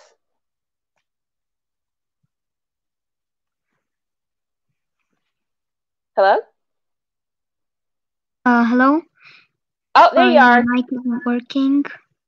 Oh, okay. You're fine. You're fine. So, what part of the discussion would you like to go over with us today? We talked about colorism, the diaspora, and now we're talking about queer representation in hip hop. What would you like to add? So I think we should talk more about how, what do we say?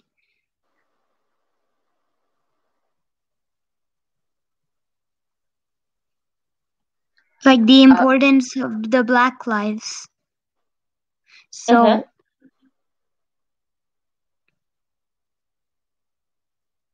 Absolutely. And I see your tag is hashtag Black Lives Matter. That's what we're discussing today. Do they all matter to everyone?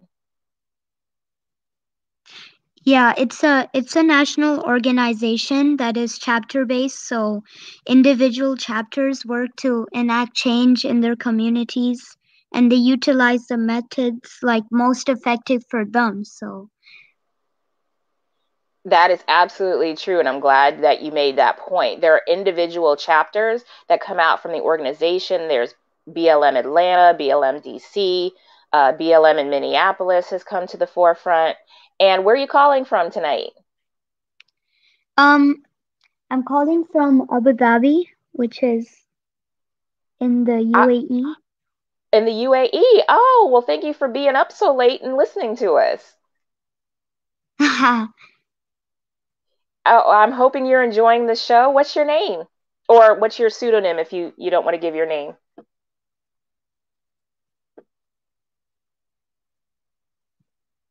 um I'll just call you Honey Child. So, Honey Child, we appreciate you listening from Abu Dhabi. Thank you so much for your English. I know you're probably practicing, but you sound great. Oh, thanks. You are very welcome. And it looks like we have another caller coming in here. Do you want to stay on the line, Honey Child? Yeah, sure. Oh, okay, you can stay with us and have this discussion. And, sir, where are you calling from? And what may we address you as? Are you talking to me? Yes, sir. My name's Clip. Hey, thank you so much for listening. Where are you calling from? I'm calling from Woodstock. Okay, well, say hey to Honey Child. She's calling all the way from the UAE. All right. Assalamu alaikum. Hey there. Hey So, there. what would you like to discuss with us tonight? We've been going over queer representation, colorism, and the diaspora. What would you like to touch on? Oh, well, probably all of them. All right. Go ahead. You got the floor. Okay, well, colorism is maybe the main thing that I'm thinking about. Okay. Because I started to think about why in our Black community do we have we can't on some days get it together. Okay, so think about it. We come from a lot of different cultures originally before we were mixed by slaves. That's why I was saying even if you took away the white thing, we'd still be mixed. Because when they got us over here by separating us so that we wouldn't be able to communicate, like you said, and that we would be able to rebel against them. So that would mean that the community of Africans that they had was some Africans that probably were Muslim Africans, some Africans that probably did some whole other ways of praying. Tribal religions, absolutely. And you probably looked over at somebody from the Congo or somebody from dark Africa would look over at a brown-skinned guy from, say, Senegal or Cameroon or Ghana and say he's too light. And Honey Child, what were you saying? I'm just gonna let Honey Child get a word in here. What were you saying, sweetheart? And so, we should be active because countless young people, especially the young Black Latino men and women, they've been the victims of police brutality and other forms of institutional racism in all around the world. So, absolutely, and that's what we're suffering from. It is like that. I was in Tunisia, and everybody there seemed to be light skinned, you know what I mean? But then there was a brother that was the doorman, and he was blue-black. And he said to me, it's we even got that same problem here. Then I watched the thing the other day, and it was on the Hindu people. I don't know if that's the proper term for them, but East Indian. Yeah, for Indians, they had the same problem. Dark-skinned Indians, and whatever is their normal complexion. You know, it's They about have a complexion. caste system. Yeah, they have a caste system based on their skin tone. Absolutely. Yeah, and if you look around America, like I grew up, I'm well into my 60s, but when I grew up, you know, there's square-headed people that may be from Zaire, some kind of egg-headed dude, maybe from, you know, somebody's head is shaped like an 8. He may be from the Congo. You dig what I'm saying? So, like, yeah, I haven't seen that phenotype, but you're breaking it down. I haven't thought about that before. We haven't investigated. We're looking at the oppressor, or what we call the oppressor, and the oppressor is from like some much smaller continent, Europe, which is like, you know, Ireland would be Ohio if you look at it in terms of the size. So, so just Africa is like so much larger than all of that. The United States could fit in Northern Africa. Exactly. Yep. So, Honey Child, let me ask Honey Child. Honey Child, you sound a little young. I'm not trying to, you know, age you, but have you learned anything about Black American history or African history where you're from, or, you know, you've picked up on BLM, which we absolutely are a part of and support at Hiphopcitizen. What have you been learning? Yeah, exactly. Like sometimes about public opinion, like American public opinion can sometimes seem very stubborn. So voters haven't really changed their views on abortion for maybe 50 years or something. Yeah. And I think that, you know, voters are looking for a change because we are in the middle of this uprising, like you were bringing it up, brother. We are learning so much about ourselves even now that we haven't been taught. We're not being taught in schools. There is so much we're going over. And that's why I do such deep dives and so much reading I have to do. There's stuff I'm still discovering. Well, hey, another thing is that we as descendants of slaves, I learned this when I was over in Europe. Some people have used this term that we are the great experiment. So if you look at it, once I was over in France, and the guy said to me, like, and this is way before even before Rodney King, you know, and it's like, oh, we hear that you're American, you know, you are like so oppressed by the police and da da da da. I'm like, okay, cool, I get that because I'm from Detroit. You know, we're the first ones to put police in check. So, so I get that part. But then when I had to turn around and explain to an African, somebody from Africa, that an even bigger problem is I don't know if you want to show up in Detroit because you may get shot by a black man. So that's a dilemma that we need to deal with, even in our hood. That way that we can deal with the rest of the world. They're kind of waiting on us. Like we look good. Black Lives Matter, it looks good, but we got to be not necessarily as unified, but we got to be a little bit more, have more clarity in what we're talking about. Because thank you. Because what we're talking about is going to either be the uplift of blacks worldwide, you know, or the demise of blacks worldwide. Because even in the go ahead. Even in the communities that have like already like done their Holocaust and oppressions and stuff, when you get amongst them, they're so divided. And when you get amongst white folks, they're divided. They call it, you know, I never use the term white trash or cracker, but I learned those terms because there's a caste system within the white communities. There's this uppity kind of thing that don't ever deal with white trash. There's this uppity kind of thing that they're not crackers, or they're crackers and we're not. and they're doing that kind of thing. We in the black community do a lot of that thing of, I don't like the way he looked at me. Yeah. Yeah. And I think it goes back to that. And like Honey Child was saying, you know, we have to start using our voice, like you said, not as unified, but we all have to get in the same lane. Yeah. We all have to get into what we want to do and what we want to see, and make our demands clear and have some clarity on the vision. There doesn't necessarily need to be one leader. There doesn't necessarily have to be, you know, one person. Like everyone should be leaders. Yeah, everybody should be leaders, and you know, everyone should be leaders, and everyone, like, I think it would be a beautiful thing if we picked. And also, like, some of this comes from social media, because like some of this is simply the way our media is set up to host like debates about whether it's true that some lives matter more than others.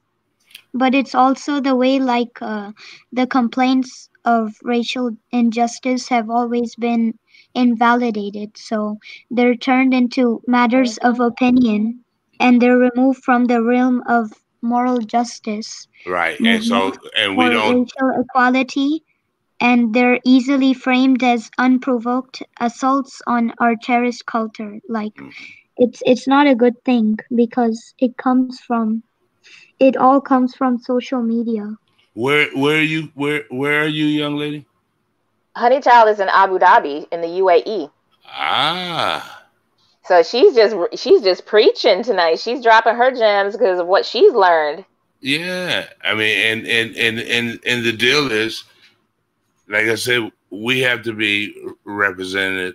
We cannot afford anymore to have like a inter battle in Black America. Yeah. Like some kind of way, we're gonna have to like make sure that some brothers that don't make us look good get put over and put somewhere else, like nowhere near where like the cameras are at. Because, go somewhere. Yeah, go somewhere, but you don't represent the whole thing, because there's like what we represent is like so much wider than just being this white black thing. And if we if we stay on it too long, like we'll have more equity if we could go back to the countries that we, you know, not go back to Africa, but go back, find out where our lineage is from. Pick one that is economically sane and makes sense, because there's grants out there that Black Americans could get that just go, you know, you have people that say, I'm sending money back to Spain, I'm sending money back to Mexico, I'm sending money back to Ireland, I'm sending money back to Italy, okay? And we, as Black Americans, don't have any place that we actually rep. Yeah. And if we rep something, you know, if we decide to rep something, I think our power base would be a little slicker. Absolutely. The buying power and the monetary economy of Black Americans, we could be the third largest economy in the world if we all put it together. Yeah. And I think once we realize our power, that's where the uprising will continue to be a movement, because this is just not a moment, it's a movement. Well, the deal is putting it together is actually like dispersing it or divvying it up. Yeah. See, because if we go all just black, okay, we black, then that's just it's a one-on-one contest. It's like us versus them. That's anybody that's not black can go against what we're talking about. But if we pick up you know, get our thinking to think that we represent a wider scope, and it's just not on complexion. You can look around. It's not just complexion. It's like one time I was sat at a table, and I was overseas. I sat at a table with a guy from Zaire, a guy from Baltimore, a guy from Algeria, a guy from Ghana, and a guy from the Congo. Oh, okay. So now we're all sitting there. Some are Muslim, some speak English, some don't speak English, some speak French, based on who were the colonizers. Some Right. so Yeah, it's like it's not some kind of argument. It's like black and whites also differ in their opinions about the best approach for improving race relations. Amongst whites, more than twice as many say that in order to improve race relations, it is more important to focus on what different racial and ethnic groups have in common. right. One thing Oh, Yeah. that yeah. one thing if you went on a lighter hue scale versus the darker hue scale, okay? Yeah. Lighter hue scale say, well, you know, I'm part Italian, and my family, you know, we do some things like we talk about blacks have more single mothers. Oh, yeah. I've met more white guys in Europe who don't know their dads. Wow. They know what country they may have come from before they split, but they don't Yeah. know them like that. So for us to even sometimes when we get into that guy girl thing amongst black Americans, Yeah. that blurs up the thing too, Yeah. because that changes the whole subject from how much Yeah. wider our scope is. And I our think scope, that's why. Oh, go ahead. and what's scary for the lighter hue folks is if we ever figured out our own little differences, then those differences are not like differences to be mad about, but to say, wow, your people, like, you know, I can look at you and say, oh, are some of your people Dutch? Did your people come from Suriname or something? You know, you'd be like, Yeah. what is People Suriname? I've seen always have their own differences. Like no one can be judged by their differences. No one can be judged by their looks. right. It's just not Yeah. right.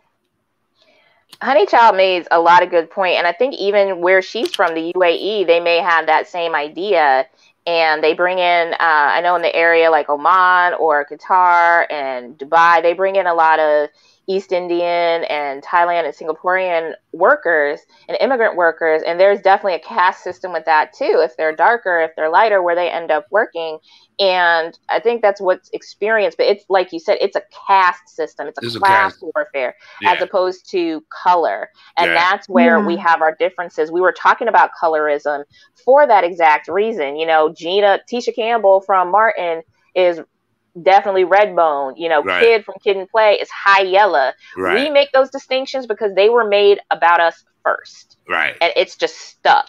Yeah, but we don't have to defend why we went there. We're there. We're already there. Yeah. And we want to work on it. Like Honey Child was saying, we need to get our thoughts together, our demands together. That's another show that we had. What are your demands when it comes to Black Lives Matter? What are your demands? What do you want to see change? Talk to the people who can make those changes happen and make sure those changes happen. Honey Child, I'm gonna. I have actually seen your show sometimes, but I haven't really attended any calls. So. Oh well, thank you. I'm so glad you called in tonight. I'm glad you. Honey Child, you rock. Yeah, I know. Look at all her knowledge that she's dropping. Girl, you better come in here, you know, every week and stay with Sunday Special Report. We love to have you. Oh, sure. Honey Child, I'm going to let you go. I know it's late, but I definitely want you to keep watching. Make sure you share the replay with your friends. Like, share, follow, and subscribe, sweetheart. You have a great, what is it, morning in Abu Dhabi? Yeah, it's morning. Have a great morning, sweetheart. Get some sleep. All right, bye. Peace. Bye. And Cliff, thank you so much for calling in. I'm so glad that you tuned in and was dropping knowledge too. Between our age groups, we know what we've seen and what we hope to see. Yeah. And I hope that we continue to have these conversations so that we can educate, inform ourselves, make sure that all the information is getting out however we can. Because it's important in this moment. And I'm so sorry that people are sick of BLM. Think how sick we are of having to come up with BLM. Well, think BLM, what we had to do with BLM, because I try not to, like, I've been through the riots of '67 in Detroit, so I get what's going on. Yeah. I think now in this new age of doing things, we get compromised, get thrown out there, and get thrown off course. So we have to be careful of that part. And we have to also show, like I got a problem in hip hop because I'm not hip hop at all. No, I'm an old Funkadelic. I'm a member of Parliament Funkadelic. Okay. Not mad at that at all. Yeah, so I'm coming from. I'm hip hop because I can dig it. There's no hip hop that I don't like. Right. But I don't rep that. I rep what I do, and I just know that somewhere, even if we get somebody to say something, absurd, white folks get to be as absurd as they want, but they make sure that the conversation that they keep their bullhorns going, that they keep talking, and for me, it's I thought that the time that in the time that say somebody like what's his name, Jesus Walk. Kanye. Kanye. Okay, for us to let him go, I thought we missed the time to teach, because we're very touchy black folks are very touchy in America. When you just don't, like if somebody says to me, God is good, and the typical response from us all to be politically correct is all the time. All the time. Right. It's not my response. And, if you say God is good, I'd be like, yeah, yes, he is. Yeah. Okay. Now already I'm not playing the game. Yeah, and I don't think that we need to be like obligated to play the game that way. And so like somebody like Kanye said something completely off, that was a moment to teach as opposed to us all becoming the judge. You know what I mean? And and did you see Kanye's press conference? There's more young black men that don't get it like Kanye. So for us to cut Kanye off was a little bit uncool. That's what I'm saying. It's like, you give LGBT, and I love everybody, but we'll give that thing. There's been it wasn't LGBT. It was like sissies, and that wasn't a bad term. It was just you had your sissies there, and they did their thing. They always did their thing. It's nothing new. The civil rights thing has been like probably the most knowledgeable people in the civil rights thing were the sissies or the queers. Yeah. Okay. And I already threw the names out there. Okay. Yeah, we go with those terms from old time. You're saying them in that context. So I know you're not trying to be offensive. We're so shocked. Let's not act like we're so shocked, but we have to be strategic on how we deal with it. There was a thing that was called the One Nation. It was something One Nation on the Mall. Okay. And it was a pile of people out there. There was tens and tens of thousands of people. And the first thing that happened, like I said, maybe after 2 or 3 speeches, that the next speech was a guy who came in a nurse's outfit, and he was there, and he gave this speech that lasted for a half hour, and you emptied the mall. Now there's more information to share. And I'm not trying to be prejudiced, but it's like, be strategic. If you know that's going to, you still need these brothers that do work out, that do marry and have kids, and they don't stay in that fight long with that as the entertainment. So you have to like be strategic as when you put people on platforms. we need to keep some. We need to keep people there, and I don't know if you can say that anybody is worth not having there, but we just have to be strategic, like as Black people overall. Yeah. When we get a platform and we get a camera and we get the microphone going in and we got the people there to listen, we don't have to be as fair. We have to be a little bit shrewd as to because it's like we're so is everything. Programming is everything. Yeah, we're so eager to have that acceptance and to include everybody that wants to be an ally. We've accepted that a long time ago. We've accepted that. That's accepted. Let's not get it twisted. We want everybody so included that we forget to get our message in the forefront and make sure that we are heard first, and then we can bring you along. But we need to keep our message loud and consistent. It's Black first. It needs to be consistent. Yeah, right. It's Black first. Okay. But it includes everybody with us, but we're all going the same direction. We're all just in our different lanes. Exactly. But we're all going the same direction. Well, and that's what I think people should keep in mind. And the deal is, like, in the terms of democracy is very touchy. See, we're very PC, and by us being so PC, we're ruining our own game. I mean, there are some things you should be blunt about, but I always tell, like, especially my other panelists, that you can still be mindful and you can still, you know, take other people's compassion, empathy, emotions in consideration. You can get your message across, but let's be mindful about how you, like you said, let's be shrewd and strategic about how you get your point across without having to make it about other people. Yeah, I'm not gonna be like, I'm not gonna stand in the audience and be like, get that dude off the thing. Like, he's, I could care less what he does. Matter of fact, if he likes it, I love it, and I'm with him. That's the phrase. For whatever it is, because that's everybody's private life anyway. Like, I'm not interested in that. I'm not gonna even walk up to a straight guy with his wife and say, "Tell me what's that like."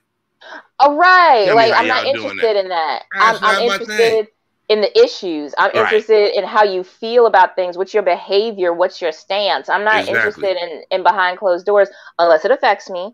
Like, don't be beating people behind closed doors and then tell me you're great. Like, right.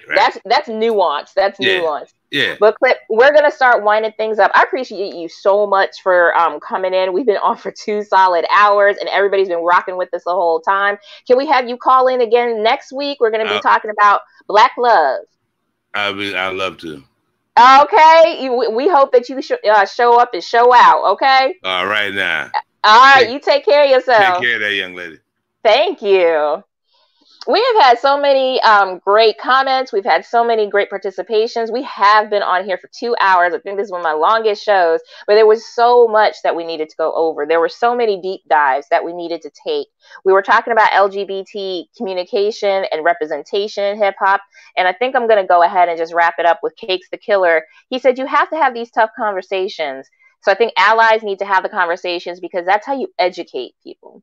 And you have to do the work now. And sometimes when you do the work, it makes things uncomfortable. And I think that's not only about queer representation. I think that's about representation for anybody. I think that goes to anything that we're talking about. Of course, we welcome allies. Of course, we want everyone to feel included in helping us, but we've got to make sure that those tough conversations are taking place so that they understand where we're coming from. And I have a note written down that fits perfectly into this discussion that we're having. And it mentions, if you're going to choose to insert yourself in a particular community or want to help tell their story, you need to realize the privileges that you have and realize life for them is different. And Honey Child, I see you staying with us, still speaking. I see you out there paying attention and wanting to help. Honey, you can help by continuing to educate yourself and educate others. Make sure you spread the word with positivity and information, which is key. And make sure you stay literate in the media about what information you take in and then what information that you put out there. Our allies are important, but we have to make sure that we're putting ourselves out there to get our message across first. And absolutely, Honey Child, action speaks louder than words. We not only want to amplify our voices, we also want our voices in the room where it happens.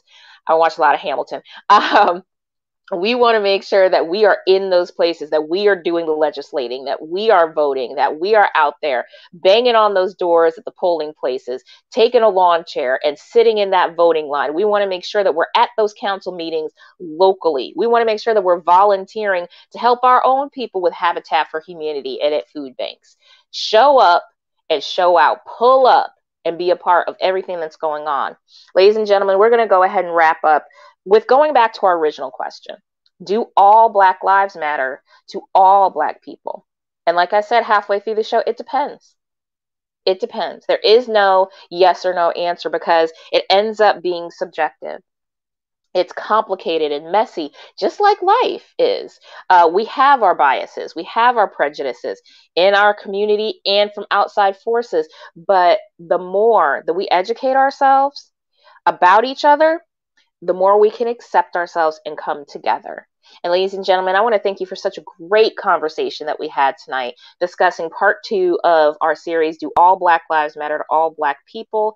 I think that the question has to stay out there so we can all come up with our own answers and make sure that we're in a place where, like I said, we're all moving forward, but we all have a lane. So continue to work in that lane you're in and make sure that the message stays out there, because we are still fighting for justice for Breonna, Elijah, Ahmaud, George. We are still fighting. Just because you don't see as many protests, just because it's not the front page of the news anymore, that does not mean that the fight has ended. It's still going on, and we want you guys to continue to participate. So thank you so much for tuning in to Sunday Special Report. This has been Hiphopcitizen live stream show. We are on all social media platforms. You can find us on YouTube, Facebook. We are on Twitch, so we hope you'll follow us. Share the stream. And if you want to have those discussions or start those discussions, this is a great place to start. We've had so much information that we've conveyed. I will try my best to put up a lot of the links that I used in comment sections and in description boxes, so you can find us again and use that information for yourselves. Like, share, follow, and subscribe. If you'd like to tip us, we're on Cash App at Hiphopcitizen. And we hope that you'll tune in next week, where our topic next week will be, where is the love? Where is the Black love? In parentheses. So we hope to talk to you then. Ladies and gentlemen, good night.